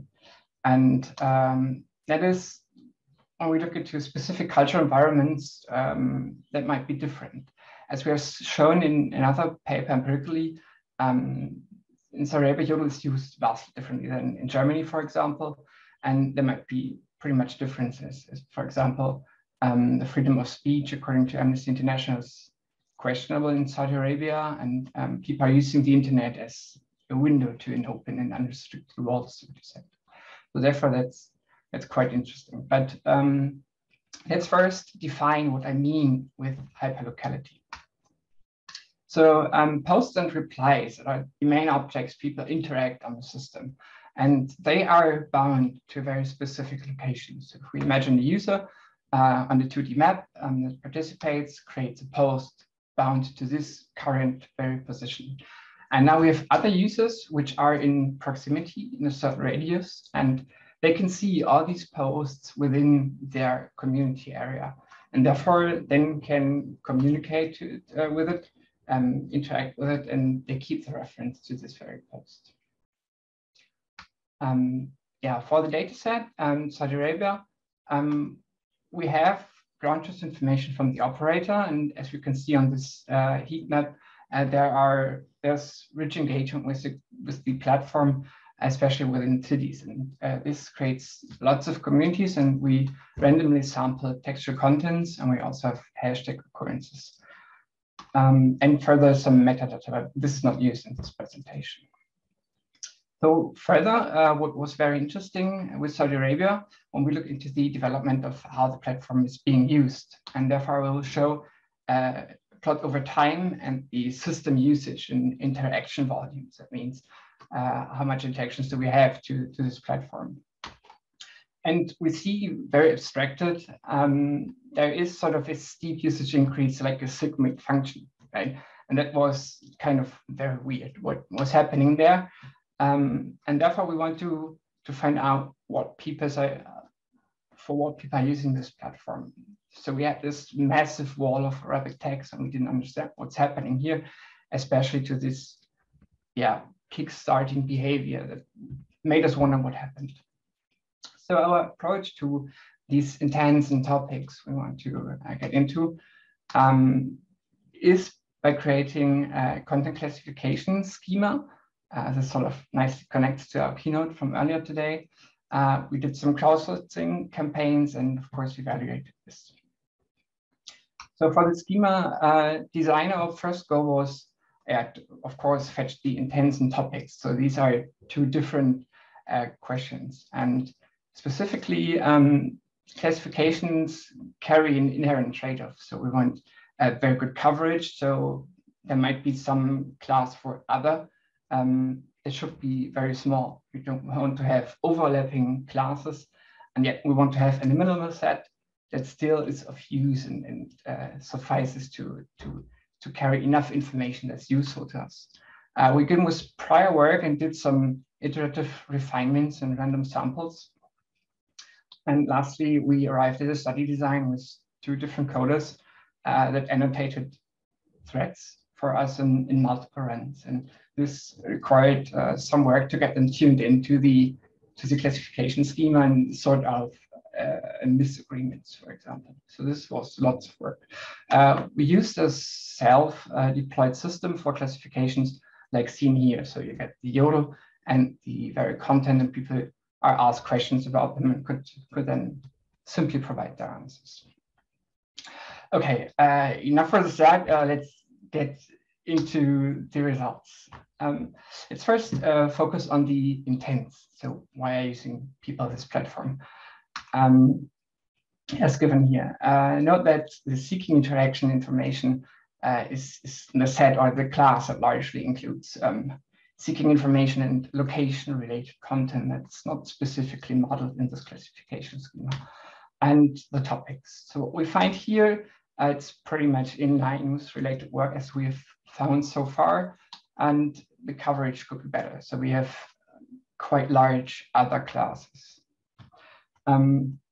As for quality, we also looked into the agreement of our annotators with the triplet of alpha metric and weighting. It was mostly substantial, at least for the intents and at times only moderate for topics. But we also have lots of qualitative annotator feedback. So they say this is mostly non-toxic. These are probably young people and teenagers, but we can't verify that. And most are seeking interaction for games or to the other sex for chatting or whatever and burning time essentially. So this might be one aspect where such a data-driven approach might not capture all these specifics that are in the data, that might not capture this everyday life, as Steph is called, right? Okay, but how is this then reflected in the data? And therefore we want to take a deep dive into the confusion. So with this multi-annotator confusion matrices within intents and topics, as shown here, and don't get confused by all these numbers. First, we see straight diagonal in the intent confusion, and these values are relatively low in comparison to the topics, which are quite higher. Nonetheless, some of these confusions might be explainable, like the general entertainment and entertaining observations that are quite similar and that might indicate weaknesses in our schema. And there are others that possibly might not be explained that well. So the precision could also be much better. But overall, no model is perfect. That said, we next take a look into results from a city perspective, as we are on the LocWeb workshop, right? So apart from our results, we looked into the differences in topics between Jeddah and Riyadh. Those are the biggest cities in Saudi Arabia, whereas Riyadh is bigger and Jeddah is a little smaller at the coast and at least believed to be a little more liberal and open. So we plot the intents and topics as a heat map where the z-axis denotes the relative differences in the probabilities, whereas blue denotes there's more content in Riyadh and pink more in Jeddah, right? So we look at these heat maps, it looks pretty much like a wild scatter, but if we look at the aggregations and take the averages across these classes, we can see that there is a trend in Riyadh to be, or to have a broader spectrum of various topics, right? Whereas Jeddah, on the other hand, focus more on entertainment, so to say. But as said, somehow this classification schema only gets a feeling what people are generically talking about, not this everyday life. And thus we also want to take a look into hashtags that we were provided with, right? So this is going to be fun. As for the top used hashtags, we have lots of them, don't get confused with it. For example, we have this self-admission and self-expression in confessions. On the confession share, for example, it's quite popular. Others want to use or exploit the system to gather karma, which is sort of a lightweight gamification within the application. But to be honest, largely this is about matchmaking, triggering interactions, especially with the other sex and so on, which brings us to the story of happy marriages. Along popular used hashtags, we find quite a few insights, like things about kissing, things that turn you on at women or at the other sex, for example, generally about marriages, hopes and fears, debating about being single or not, why, matchmaking, conditions for marriages, and even behavior during sexual intercourse at the first night of marriage and so on. So that was quite fun, but this is or reflects sort of the feeling, the quarter feeling from our coders that we have lots of teens and teenagers talk and using this very application.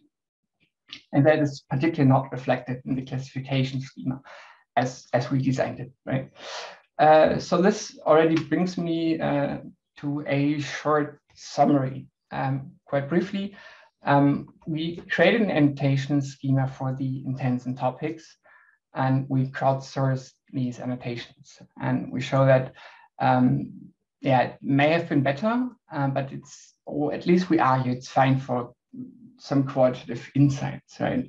Our findings are mostly in line with related work we have found, so there's largely no toxicity at all, like on 4chan, and probably the communication even here is rather ephemeral due to anonymity, but it largely revolves around entertainment, social venting, self-expressions, confessions, observations, jokes, local information sharing, and this possibly might also be due to being anonymous, as this opens up the opportunity to share very personal things that happen on Yodel as well. We also identify inhomogeneous spatial communities, so there are differences between communities, as shown for Jeddah and Riyadh, that are essential, right? This is not just simple numbers, and yeah, maybe if we increase the sampling rate, these might adjust, but I believe they won't. Yeah, so I'm already sort of through with this. I hope you enjoyed this talk, although it was a little shorter than expected. And I sort of know it opens sort of more questions than it provides answers, but it was quite interesting journey. So sort of lastly, if I did the study again, would I do it differently? Yes, definitely. But I would also like to put emphasis on how much work it is to develop relatively a schema that works quite well, because always with each new version, you have to test again, see where do we have certain confusions or disagreements we need to discuss. And this is a quite lengthy process. And it brings me to the point that, yeah, crowdsourcing can be hard or is hard. And yeah, it already begins with the questions we ask. Yeah, do we catch this everyday life or don't we, right? Yeah, check out the paper for more. If interested in this topic, can also take a look at our website. So far from me, thanks for your attention. And I guess now we have even more time for interesting discussions and your questions. Good, thanks a lot. Any questions from the audience? I see clapping, maybe some raised hands. Yeah, Steph. Hello, hi. Well, first of all, thanks for the very interesting talk. I think there are, again, some, as you said, some interesting overlaps or some interesting intersection with the kind of discussion, the kind of approach I was having. You said just now that you had some discussion with, or some level of discussion, if I understand correctly, with how the crowdsourcing of the labels went. Can you describe a little bit? I'm interested because, again, the kind of approach that we have used in our study, it was not really crowdsourcing. It was like, you know, my colleagues actually doing their work, me using that as sort of like as labels. So I would be more interested to understand how you experience this process of getting this kind of labels, and how do you think what would be different if you had the people, if you were not crowdsourcing it, but literally be able to sit on the same table with the people that were doing it and try to have a discussion with them? Actually, we did. Due to the data set we obtained from the operator, this has high restrictions on how we can use this specific data. That includes that we cannot use some crowdsourcing platform like Amazon Mechanical Turk or Microworkers, but the annotators we use must be affiliated to our university due to these legal constraints, right? And therefore we employed lots of different students having a background understanding Arabic, coming from Syria or Saudi Arabia, or Egypt itself, or from Oman, for example. We actually did engage with these very annotators. So I guess we learned it very much the hard way. So we had a first student or two students actually that were qualitatively looking into the content, that were scanning the content, getting a feeling what's happening there, what are people talking about. And this is where we dove into this wall of Arabic text where we hadn't any understanding at all. And and therefore we sort of created some kind of classes, first classes, try to put things into there, try them out, did they work well, what are missing classes, what are other things we would like to catch or not catch in this data with our classification scheme. And this always is sort of a decision process and trade-off. Do we want to include this or not? And does it benefit or do we need it? Until at some point we realize it's quite hard to put everything into just one class of topic. And this is where we came to the point, and also by examining more and more related work, we sort of need to split the intention why a user wants to or post a certain post.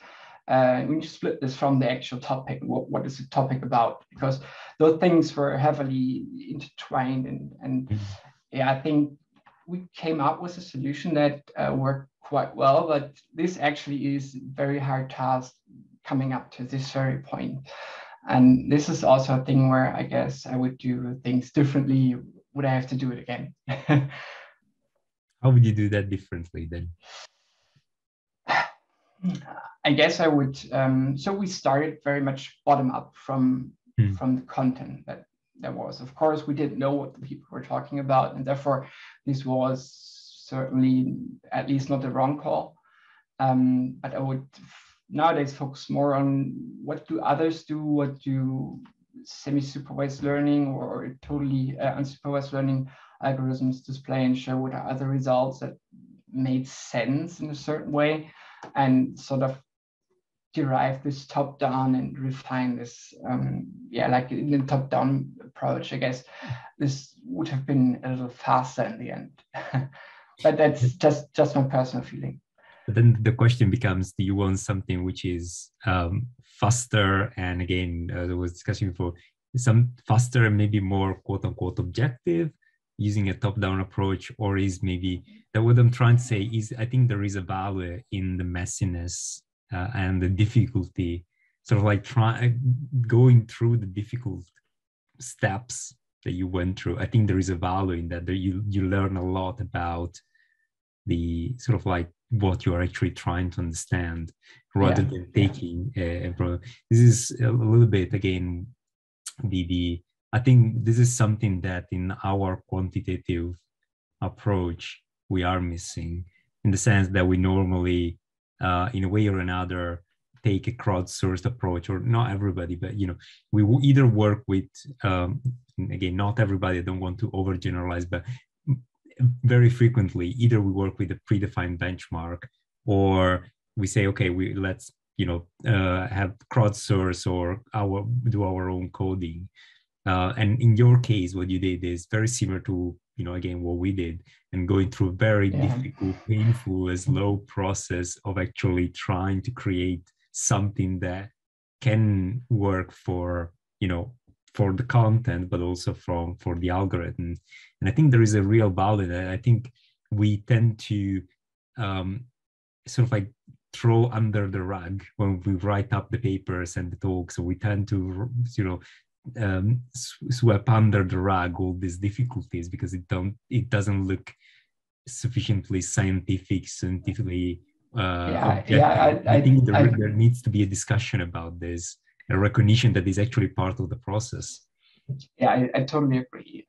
So this actually was, so I switched workplaces like a year ago, and this is actually older work, but I didn't find the time or had the drive to write things down. As I said, or I thought this was only just a simple classification. We got some results, and then we got the bar chart. Nice, that's it. But to be honest, and I later realized, and especially while writing this paper down, that actually is lots of work that has been put into this for creating this schema. And I think all people that haven't been doing any crowdsourcing yet do not know and do not appreciate well-designed crowdsourcing campaigns, right?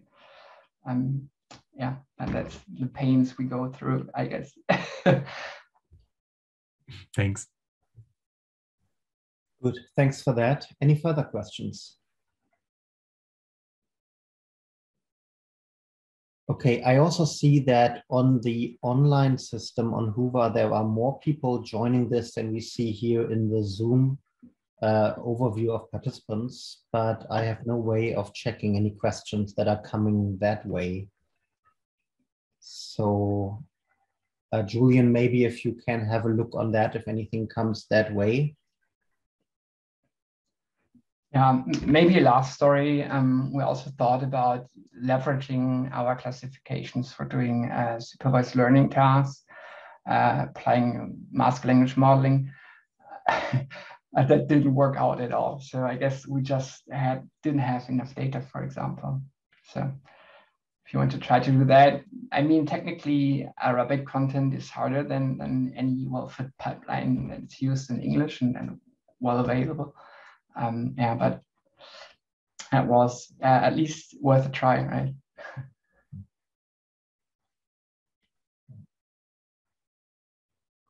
Okay, great. Thanks a lot for this. And yeah, good luck with following up on this, just the language topic, but also the general topics you see there, and getting this data really for more interesting insights. Surely something we'll hopefully hear more about in the future. Then we can go to the next paper. I see our speaker is now there. Any issues might have been resolved now, so welcome. Then we have the next paper by Jim, I hope I pronounced the name right, on predicting spatial spreading on social media.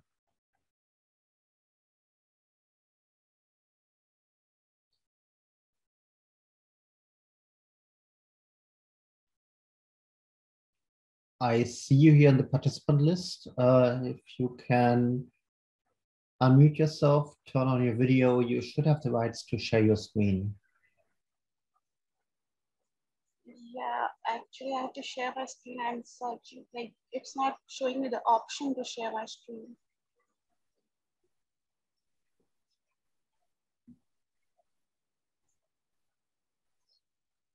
Okay, Julian, can you help us? I don't have the option to add screen sharing. I don't see any reason why it shouldn't work, to be honest. But let me double check.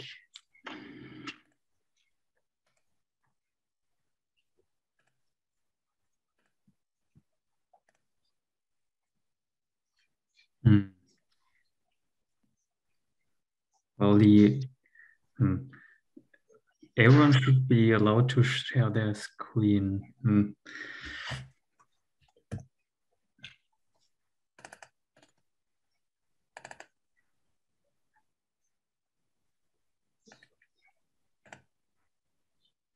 You don't have the option for share screen at all? No, I'm not seeing the option. I am seeing the option of sharing content that is showing photos, website, and whiteboard. You're using the Zoom client, the standard one? Yes.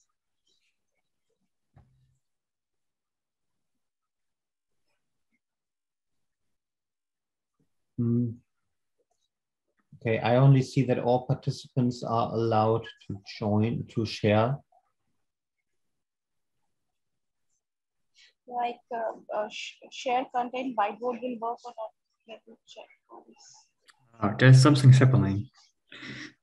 No, it's not working actually.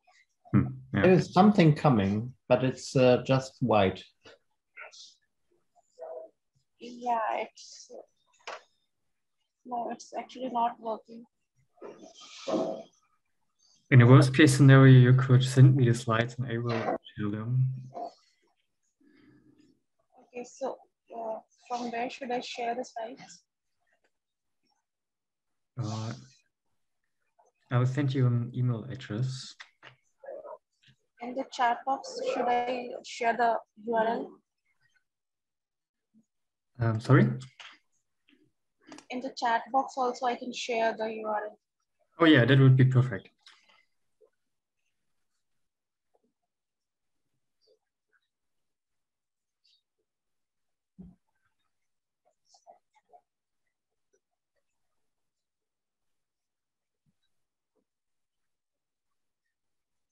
I don't see anything in the chat. Yeah, I'm just.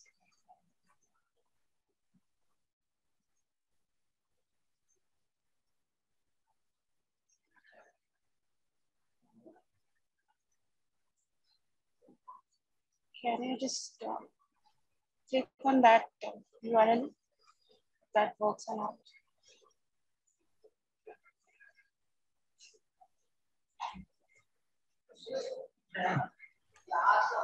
Did you share something? I don't have anything yet here.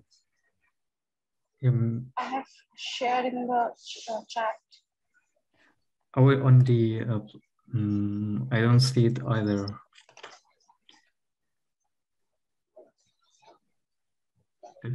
That's strange. I don't know, maybe I am doing everything in a wrong way. That is why it's not working. Oh, you managed to share something in the chat on the website, not in the Zoom chat here. Wait, I'm sharing the, now it's here, yes. Or maybe it just delayed or something.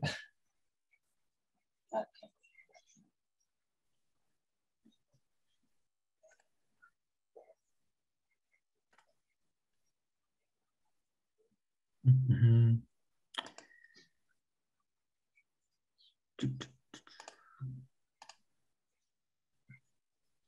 Okay, so now you should at least see your slides. And if you have any luck, I could actually share the controls with you. So you should be able to control my screen now. Could you test this? Oh, my mouse.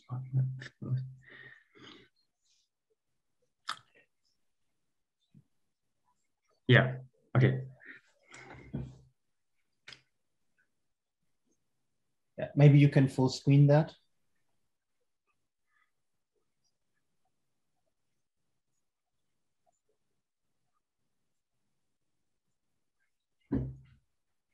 Yeah, great. Okay, fine. Okay, thanks. Working. So it's probably not going to the next slide. Like you should be in control now, basically.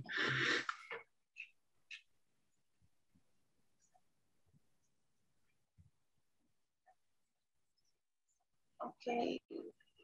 Actually, I'm not able to move the slides. Like how to switch to first slide. Oh, to the fourth slide.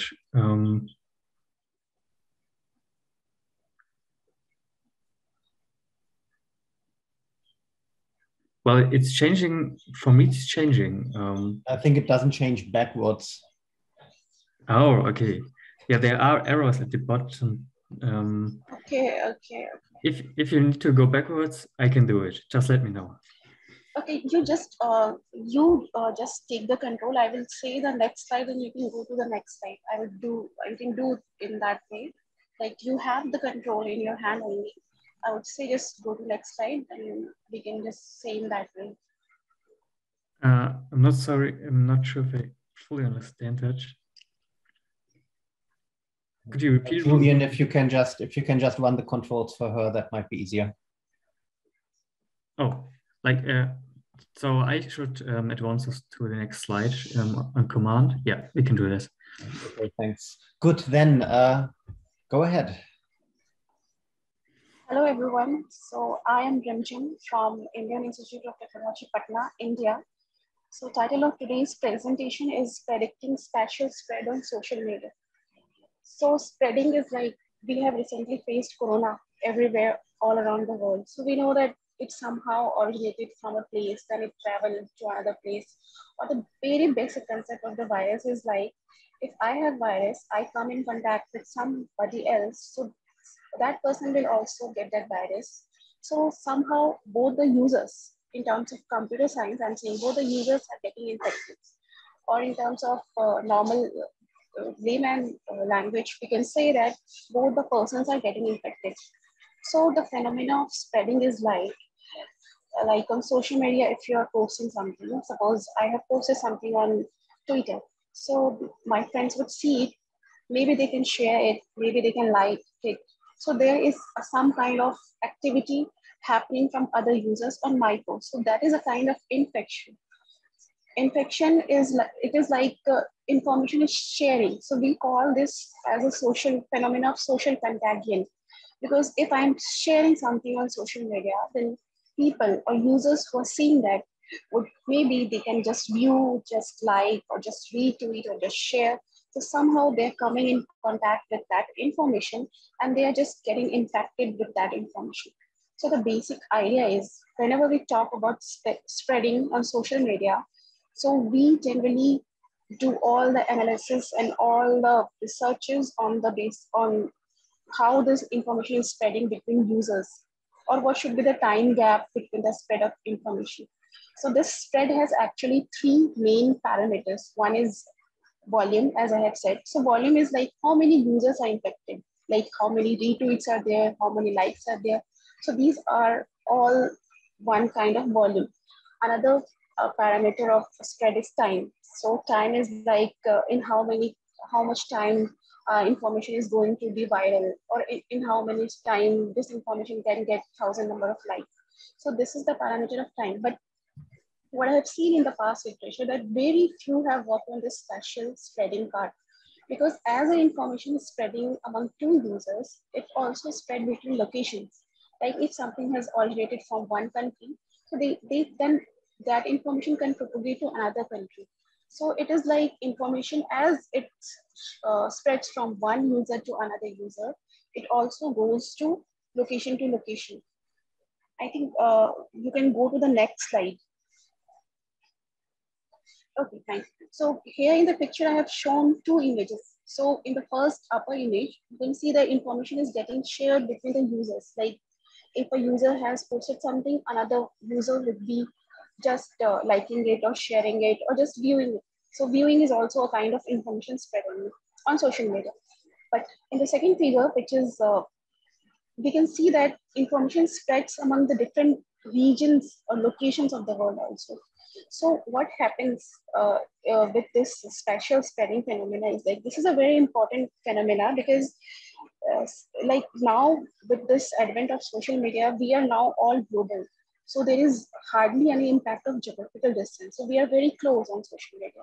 So everything like, if I talk about iPhone, so it started from a country, but now every country, even the country which are having very low very low income, those are also having iPhones. So the things actually propagates and spread all around the globe. So spatial spreading is a very important phenomena. And we can also understand its importance from this spreading of coronavirus. Actually, it started from a few countries and it actually spread to whole world. So that is why the spreading phenomena in terms of space, in terms of geography is very important.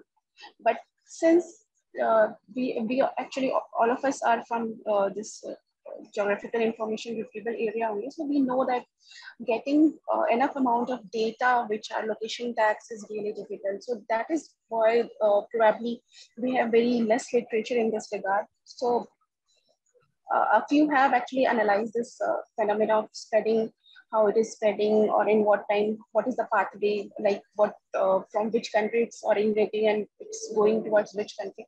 So these things have been analyzed, but prediction have not been made in terms of space, like how can we predict the spatial spreading or not. So can we go to the next slide? Yeah. So the main motivation behind this spreading, studies of spreading, spatial spreading is like, at times it may be required to manipulate the spread. Manipulate means like if something is very good, suppose you are doing a political campaign, so you would like to expand it. So you would obviously want to expand it to more number of countries. But if there is a rumor or some negative thing is there, so you would always try to inhibit that spread. So at times it may be required to manipulate the spreading. Again, if I talk in terms of applications, so there are many applications of this spreading, like targeted marketing, targeted advertisement, because we know that every geography has, every location or every country, or even few states also within a country have their own culture, their own way of thinking, their own activities. So we need to have a location-based advertisement or location-based recommendation. So that is why we need to include geography in terms of spread also. So as I've said that volume and time has been analyzed, but space, there is still lots of space, lots of gap to work in this domain of spatial spread.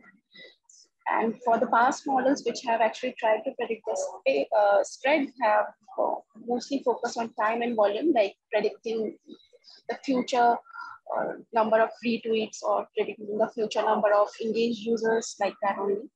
But spatial spreading has not been predicted. So this is a short paper. So here I have made an attempt to predict the spatial spread. So this is not very comprehensive, but still we are working on this project. So can I move to the next slide?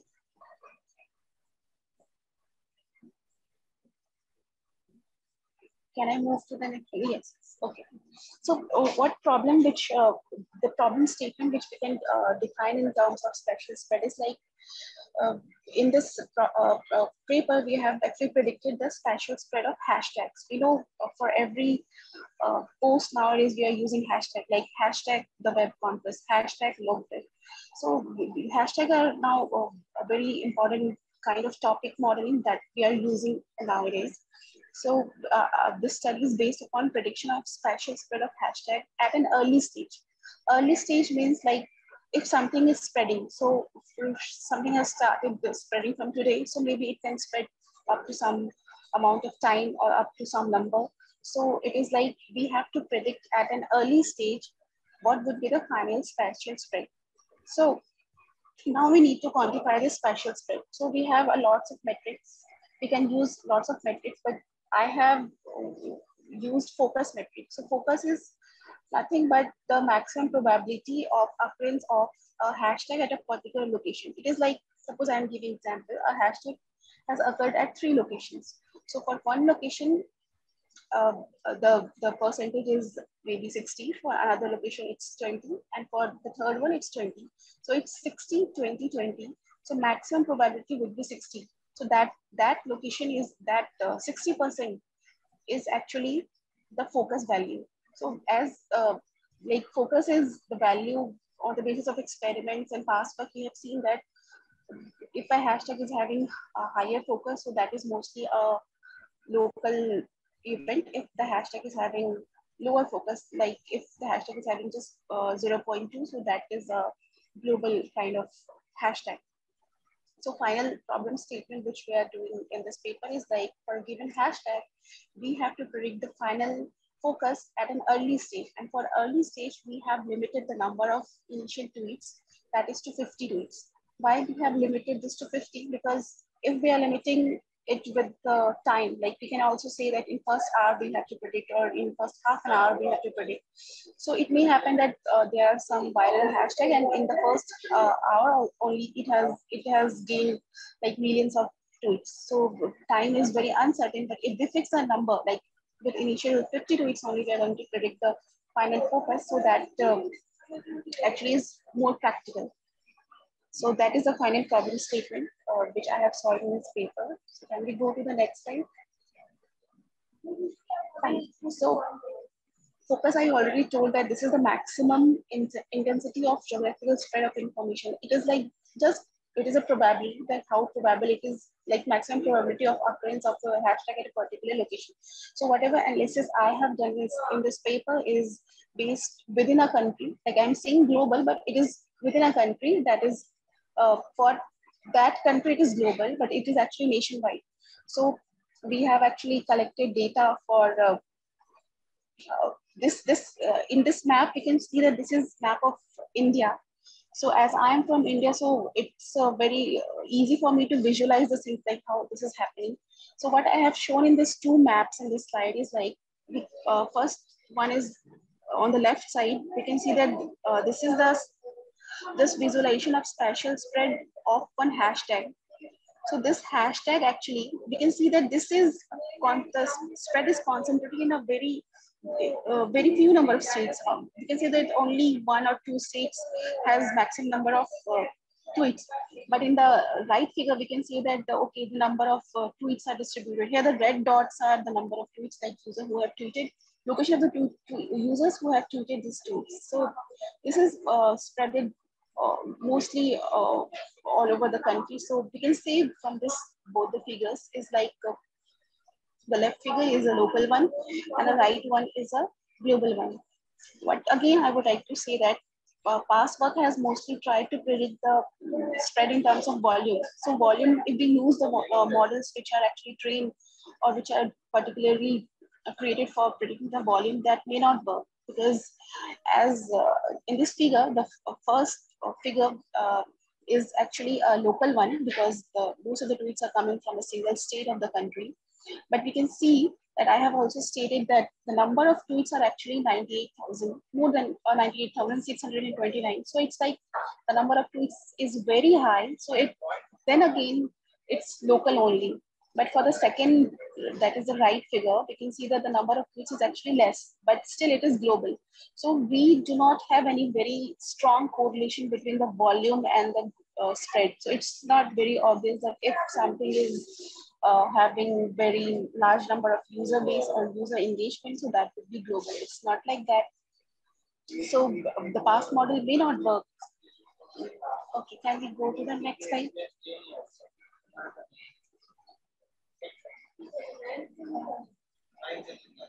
Yes, so this is the data that I have used for my experiments. So our aim is to predict the final spatial spread, that is the focus metric, with initial 50 tweets only. So these are the 3 data sets which I have collected. One data set is from Geotag tweets of India. Another two are already available data sets which were released during this COVID outbreak. So this is the basic data sets. So can I go to the next slide? Okay, fine. So for solving this problem, actually, what we have considered is like probable features which we have considered. So the considered features can be divided in three categories. We have considered social features, emotion features, and spatial features. Social feature is like adoption lag. It is just like if a user has tweeted something and another user is tweeting after that user. So what is the gap between it? What is the time gap? So it is just like speed of the spread. So somehow with this adoption lag, we are capturing the speed of the hashtag, how it is propagating. Follower count, it is like the more number of followers you are, more spread your hashtag would be spreading more. So we have used this follower count also. Retweet count. Retweet count is like retweet is also one of the important parameter of spread. So that is why we have used this retweet. Another thing is like emotion features, because it can happen that maybe some content are having some particular kind of information, emotion that may work. So these are actually probable features which we have used, but the feature set can always be extended, whatever from intuition or on the basis of application or on the basis of data set. Another set of features which we have used are spatial features. In spatial features, we have used the metric focus, entropy, spread, geographical distance. So focus, I have already said that focus is the probability of occurrence, maximum probability of occurrence of event at a particular location. Entropy is the randomness, like how randomly that hashtag is spreading. Spread is just average geographical distance. Suppose it is spread in 5 locations. So what is the average geographical distance between all the 5 locations? And geographical distance is like what is the geographical distance between 2 continuous tweets. So how we have designed our problem is like we have initial 50 tweets. We have arranged all the 50 tweets according to the timestamp. And then for each tweet, like we have tweet 1, tweet 2, tweet 3, we have calculated each features, and each features are concatenated. So it's like if 50 tweets are there and we have one feature adoption lag, so we would be first making this feature for adoption lag, so it would be of size 50, and again appending another feature like follower count, so it would again be of size 50. So like this 50 plus 50 plus 50 up to the number of features which we are having in this data set. So this is about feature creation, how we have created the features of the data. So can we go to the next one? Yes, so I already explained that. So we are having initial 50 tweets. So for one feature, like focus feature is there. So for every tweet, we will calculate this feature and make a vector of that feature. So again, another feature is there. So again, a vector. So finally, we are concatenating all the vectors. So if we are having, suppose 10 number of features, so it would be like 50 into 10 size vector, final vector size. So can we go to the next slide? Okay, so it is like we have calculated all the features. In features, I have already calculated the feature focus also, but what it is like, it is just for the initial 50 tweets. The final focus would be something different. The final focus which we have considered in this problem is according to the data set. Like we have not limited the hashtag with time or any volume. We have just considered the overall all the occurrences of hashtag in the data set. So that is bounded by the timeline of the data set. So that is the upper limit of the occurrence of that event. So for capturing the feature, we have just considered initial 50 tweets, and for the final prediction, we have considered all the tweets associated with that hashtag. So actually, we are predicting the focus, which is somehow representative of the spatial spread. Now, since focus is a continuous value, we have converted this focus to classes. Like we can just put a threshold. Okay, if the threshold is less than 0.4, so that is a global hashtag if the threshold is more than 0.4. So that is a local hashtag. So in this way, we have converted this problem into a binary classification problem. So again, we have trained this binary classification using 5-fold cross-validation, and we have evaluated this problem on the basis of this common metrics. These are standard metrics, that is accuracy, microaffluence scale, weighted affluence score. Okay. So can we go to the next slide? And these are the results which we have obtained. So we have actually experimented with 3 data sets. 2 are from India, 1 is from USA. So there are 2 baselines which are recent techniques for predicting the spread in terms of volume.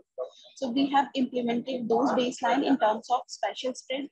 And again, we have used other off-the-shelf machine learning algorithms like logic segregation, k-nearest neighbor, naive Bayes, and decision trees, random forest.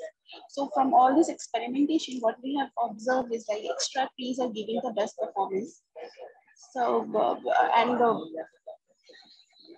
the range of accuracies are actually high.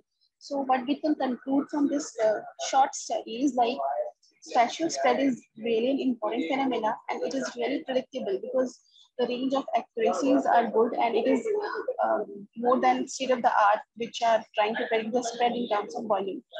Okay, can we go to the next slide?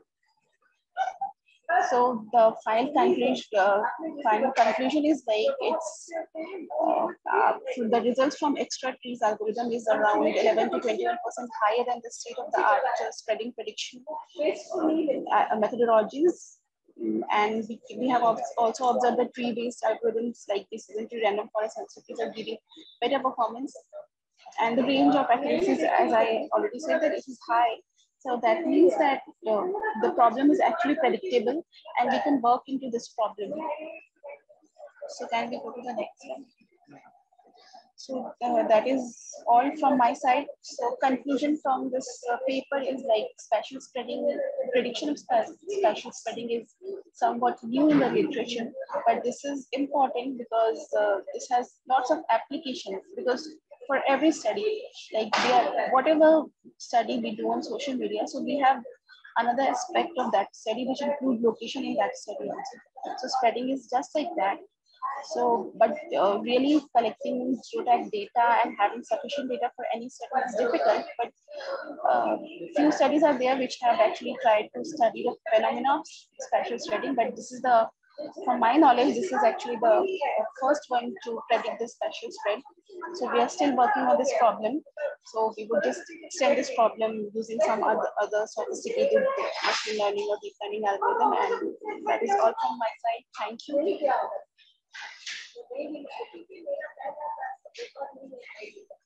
Great, thanks a lot. And are there any questions from the audience? Either here or the ones on Hoover that I can't see, unfortunately. Yeah, Helge, go ahead. Hey, hi. First of all, thanks for this very interesting talk. I myself have worked on this very topic by myself. I think we had a paper on this at this very workshop in 2019. And there we used the original work from Kamat et al. Using spread entropy and the focus and extended this into a temporal dimension. Have you thought about integrating a temporal dimension? Because this then gave us insights that there are on these dimensions, the spatial thread and the temporal spread. There are like 4 distinct groups of very short-lived local phenomena, longer-lived local phenomena, the global events like Germany's next top model, whatever, and yeah, these short-lived and these long-lived global means, so to say. So this might be an opportunity to incorporate some more information, leveraging temporal data. Yes, actually, time is one of the important parameters. So this is actually a preliminary study, so we have not included time. But the issue is like whenever we are trying, like whatever we think, like we are thinking, okay, this is the time parameter, we should limit by time or we should include this. But every time data is not there, we have this constraint of data. So data availability is really an issue. And second thing is like, even if we have data, so that data is not verified by a large set of communities. Suppose we have collected the data, so we need to justify that data set also. So for my case, I have collected one data from Geotech India. So publicly available data sets are also very rare. So data for this kind of study needs to be very dense. If it's sparse, so maybe the predictions would not be correct. So that is why till now we have not included all the aspects, but yes, time is very important aspect and we must include that. So I agree with you. Yeah, sure. Data set is a problem. Yeah, I do understand that. But yeah, keep this in mind just as a tip. I think there's much to get from the dimension of time as well, especially in these spreading scenarios, and when you also look into the like spreading modeling and so on. So quite a very interesting topic on itself. So yeah, but thanks. Yeah, you're right. Okay, yeah, thanks for the suggestion and thanks for understanding my problem. Any other questions? Yeah. Then I would have a question. Can you explain a bit what the different examples mean that you showed? What sort of topics there are? Where does your approach that you have presented now work already well, and where does it fail to work?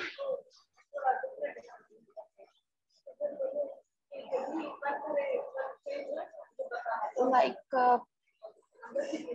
failures, it is like when I was doing this study, so I started with a few hashtags. So at that time, like it was around 30. So I tried to train machine learning models. So I did it with all the basic machine learning models and deep learning models. So with just 300 hashtags, it was not able to predict. So predictions was very less. So then I decided, what should I do? Then I started increasing the number of hashtags. First, I collected just data for 1 month.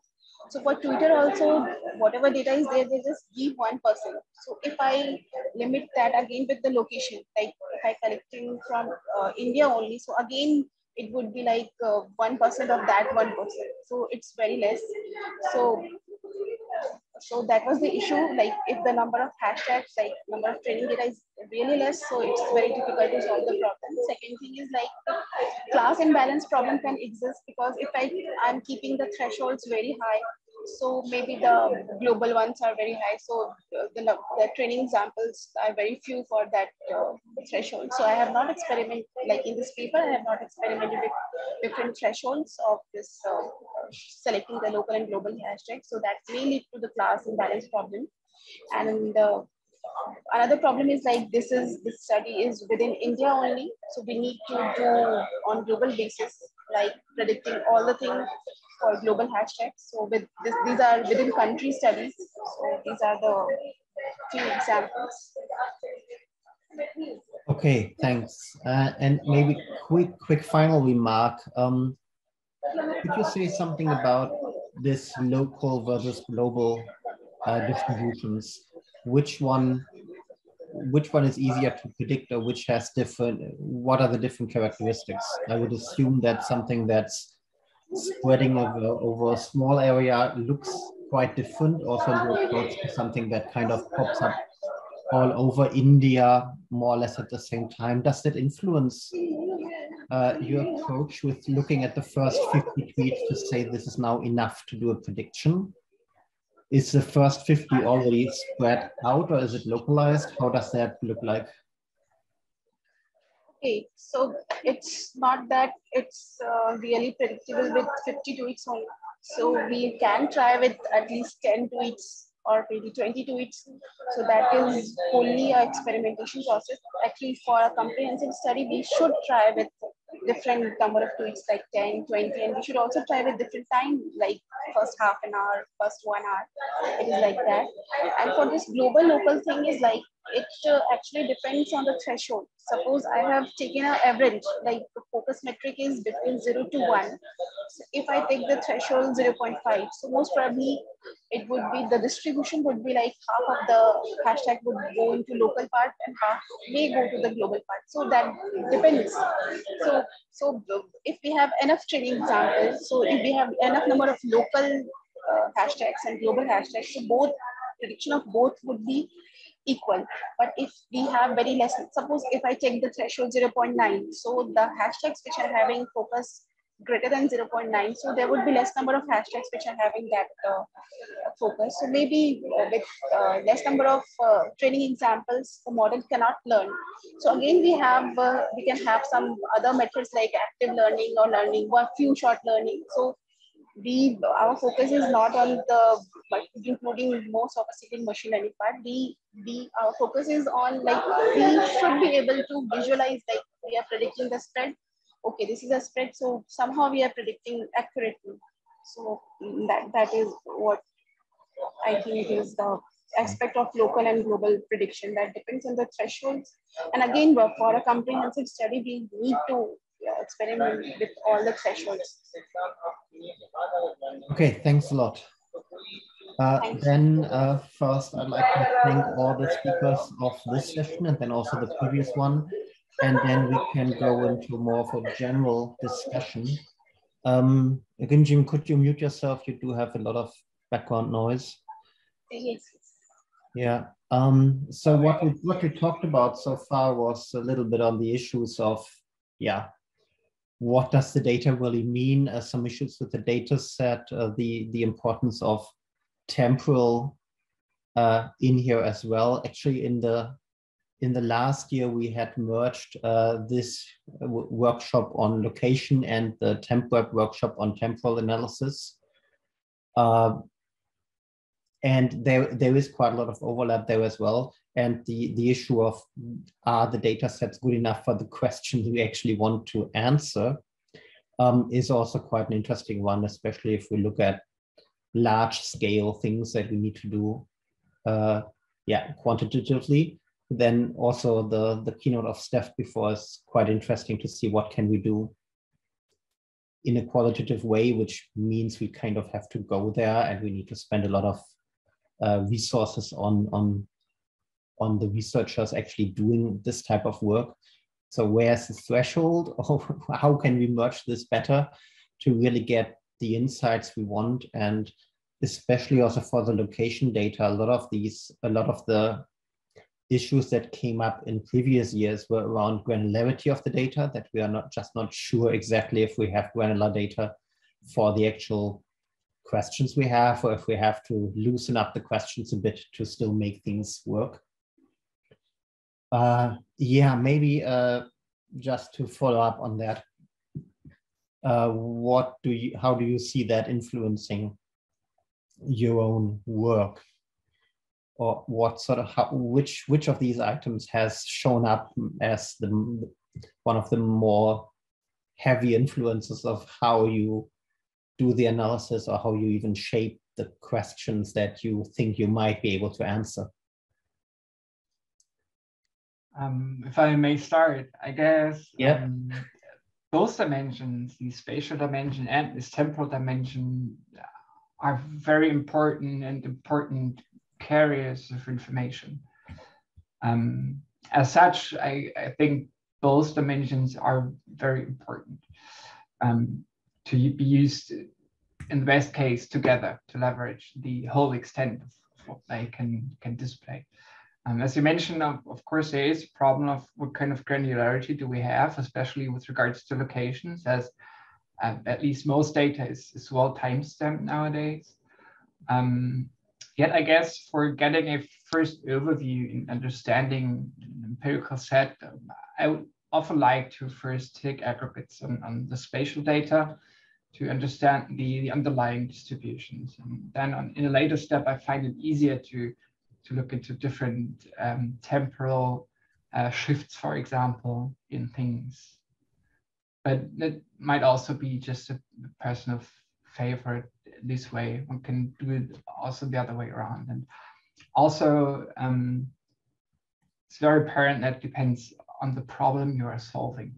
So if you want to, I think, do some statements, some general statements about communities, for example, and their behavior, you're always good off doing the spatial split first and then doing analysis on the timeline, because these also often appear to be much harder, I think. Yeah, that's my 2 cents. Yeah, thanks. It's absolutely is an issue where quite often also when you dig deeper, you realize that some questions cannot be answered with the level of data you have, or that it's just something that's quite hidden. In some cases, you can throw some deep learning at it to still get some residual information. What we also see in some cases, you mentioned that timestamps are quite nicely done. That's kind of built into most of the systems. The geostamps are not. It also shows, if you look at, well, Twitter data as an example, not that much is directly geotagged. You cannot really trust the geotags that are in there because you can also set them yourself or kind of default them to somewhere.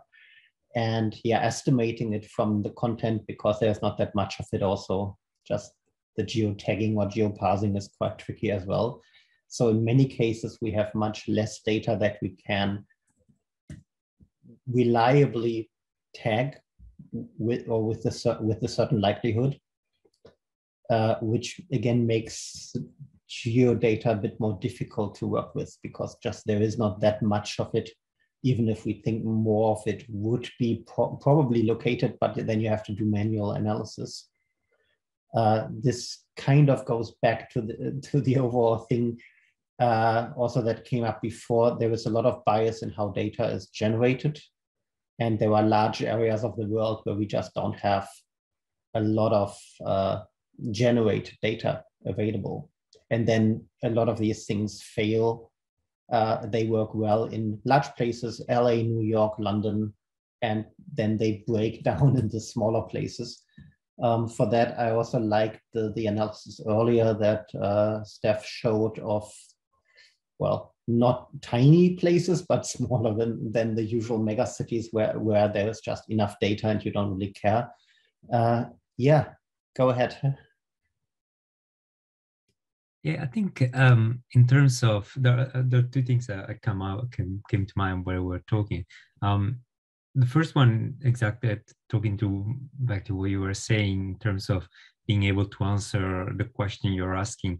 I think there is a big difference between well, I mean, going back to the definitions of digital geographies that I was mentioning before, whether you're trying to do some geographies of the digital, in the sense you want to understand something about the data that you have, or whether you want to do the geographies, well, it's not quite what they mean, but you want to do geographies through the digital, in the sense you want to try and understand something about more general geographies using digital data.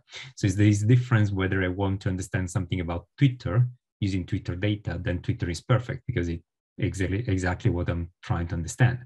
If I want to understand an earthquake through Twitter, then Twitter is biased because it's not representing the whole of the reality that I'm trying to understand. So I think there is a difference there, and there are questions that are, I want to understand how people react to an earthquake on Twitter, then you get all the tweets, and that's all you are, or you want to look at. If you want to understand something about the earthquake itself, then there is a bias. So I think there is a key difference here about, on a conceptual level, what you're trying to do. In terms of time, I think there is the paper, the work that I was presenting before that we did using graph convolution neural networks to represent the spatiotemporal dimensions of the content.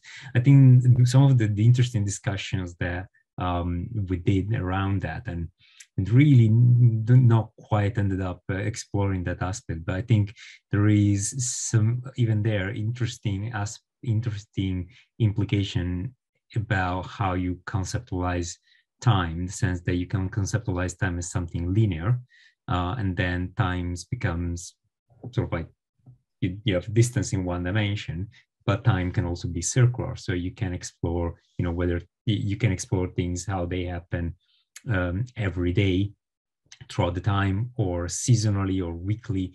And then you start having different aspects of time. So, whether something has some daily regularity, some weekly regularity, some seasonal regularity, or it just happens throughout linear time. I think different different questions require different conceptualizations. And I think that it's quite important understanding also what you can do with the data you have. Yeah, and I think there also your perspective is quite interesting to look at it from that side. But in many cases, it's the data is just a more or less bad proxy for something we actually want to look at. Usually it's, in many cases, it's about understanding something about the real world. And then whatever we have is, the data is a bad proxy. And just being able to understand a little bit more how bad it is can already help. So understanding what bias is in there, especially in cases where there is no other ground truth that you can compare things to. We see it clearly in some of the distributions of where media, social media happens. You see that there are wide empty areas. There is an old XKCD joke where all analysis looks like a population map in the end. It's totally not true for a lot of the social media analysis. It's very biased to specific areas on the world. It's not related to population. You might do that in the US. There clearly a lot of things just show a population map again. But on the broader scale, or also in other countries, it's very different again. And being able to just be aware of that and maybe use this to make a better analysis is, I think, quite valuable. And there is still kind of a gap in the work or in the literature of how to better assess that. Yeah, Helge. Yeah, I totally agree. So in any data set, we have lots of biases, even in the Twitter API, I don't know, 1% or whatever. This is like heavily US focused stuff. And we are lucky that we have access to two data sets that are from Germany and the one from Saudi Arabia I was talking about earlier. And in a different work, we just set an empirical view on these communities. And already there we find very significant systematic differences in how the users use the platform. So the recipe is very same. But for example, in Saudi Arabia, users focus a lot heavier on creating content, participating, whereas here in Germany, at least in this very contrastive comparison study, users were like lurking, sometimes voting up or down. But this sort of extends to a meta finding. If you talk to any people from the MENA countries, they engage differently to social media. They are very affine to it. And this is very often disregarded in these very, very interesting and yet very cool studies that we see a lot, that there are differences depending on backgrounds, on culture, on whatever. So we don't know. So this is to be found out, but this is particularly important. And I think, of course, most works or authors are aware of their bias in the data set, but this often is not openly discussed. It's just set, and everyone thinks, okay, that's the best we can do. So it would be nice to see in the future more works from different regions, like from India, from China, where we have lots of population and there's massive usage of social media as well that we don't see in research to the extent it happens, right? So, yeah. Yeah, and I think there also, it's like, even if we are aware of the bias, it's kind of a very dim awareness. We don't really know how bad it is, maybe in some cases. We see that there is not enough data in the way we want it, but if you throw a broader net, you might find some additional things and you have to put a bit more effort in. But being able to really understand, to better understand or maybe even quantify this uncertainty, it's quite hard. And there's a lot of work on generally how bias propagates through systems. But I think in some cases we don't even know what the uncertainty or the bias or whatever we want to call it is in the input data that we are able to collect.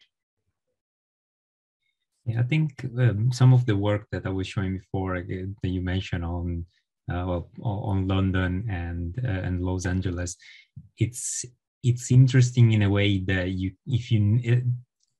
any way you narrow it down, there are still biases. Even if you narrow it down to one single city, then there are biases in who is working with which social media. And I think the work from places which are not North Europe or the US are actually quite interesting, because they go in and look like in the paper that we have just listened to, they go and look at the local content on platforms that are actually used there, whereas we tend to focus on what we know. I mean, we tend to use Twitter because it's available mainly, and unless you have access to some other content, it's really difficult to do research on social media. And I think there is again a risk, especially in sort of like more computer science prone disciplines like GI science, to trying to do something which is general or generalizable, and then try to apply it again on London, Twitter in London, and then say, okay, this works. But it's not really. I think it is important, as you say, try to do some more local studies, some more try to admit that it's not necessary that every paper that we do need to be saving the world. We can actually do some interesting paper on a local content and a local topic. In terms of the bias, one thing I wanted to mention is the work of Anna Basiri, who is currently, she's a professor in Glasgow, and she's looking at missing data. I think there are some interesting questions, try and solve that, trying to look at the data that we have, and like similar to what we did for London and Los Angeles, try to compare it with sort of like more generalizable data set. But again, it's very difficult, because sometimes you have some point of reference that you say, okay, this is what the data should look like, thus this is what is missing and who is missing. And there are also, I think, some, as I was listening to her a keynote from her at the GISRA conference just a couple of weeks ago, and she was talking about the fact that there are also some ethical issues, because if I'm not contributing content, maybe I don't want to be seen, I don't want to be there. So is it ethical for us to actually go and look who is missing if these people want to be missing? But then the question becomes, are they missing because they want to be missing, or are they missing because they have no opportunity to contribute and to be part of the discussion? So I think there are, again, multiple dimensions here. Yeah, absolutely. And what I was thinking now also when you said that was, there might be a kind of a step change, and at what level you look at things, you get different biases being more dominant. They are always there, but which are more dominant at what scales, or for which questions. You might move from something that's more spatial distribution or spatial bias, and if you go further in, you get the bias of inclusiveness or participation, or any other categories of who is actually then participating or in which way.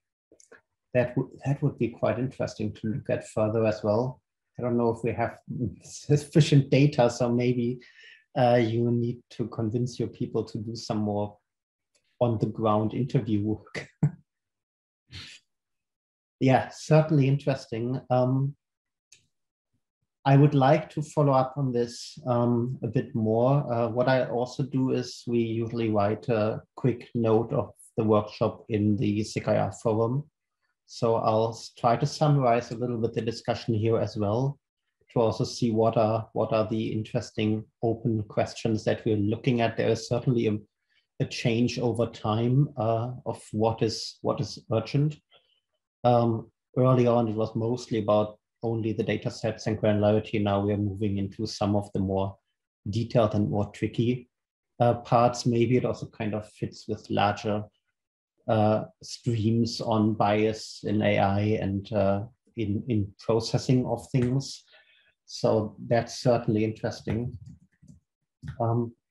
So I'll try to write this down, have a look at that once it's out, which usually has quite a long timeline for that. But also I hope this gives some interesting inspiration for any future work that comes out here. And that also helps us to meet again next year in the same workshop. Helge, you had the hand up. Yeah, possibly last thinking about data sets and granularity. So, well, most things are all timestamped today, but myself dealing with data sets, it's always complicated because you have to consider ethics and user privacy. And this is a very problem associated to this spatial data, right? Yeah. If I have data and can track individuals on the square meter over time, that might be very questionable. So there are certain different stakeholders here at play, and therefore finding sort of middle ground is hard. So getting a data set with correct data is hard, and then responsibly using this data is additionally even harder, because in the best sense, you would introduce some kind of anonymization or a 1 out of n anonymity or whatever, or apply at least some measures, right?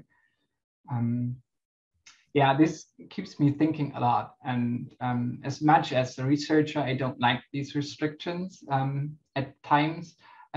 They are important, and it becomes even more important in times of GDPR and the whole discussion about your digital footprint and so on.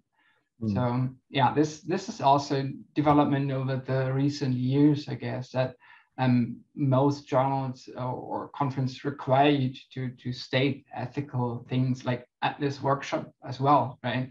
And it's the right decision to do so if applicable. Yeah, but this presents another burden for data, especially with spatial detail, right? Yeah, that's absolutely true. And yeah, we put that in. I think I also gave you a comment on your paper on that.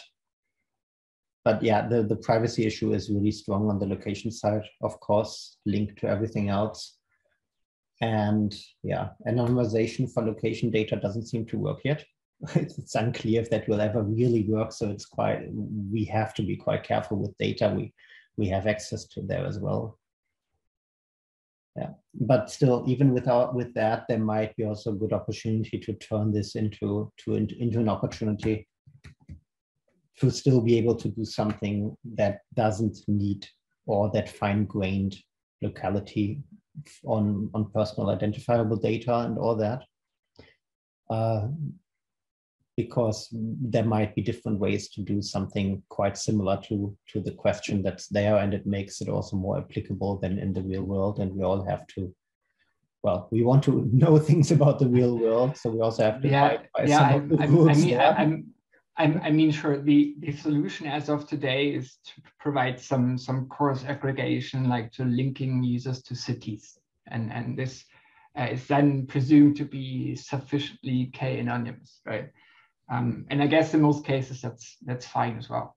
So, but going deeper than that, yeah, becomes questionable with regards to these sensitive topics. That's my only point here.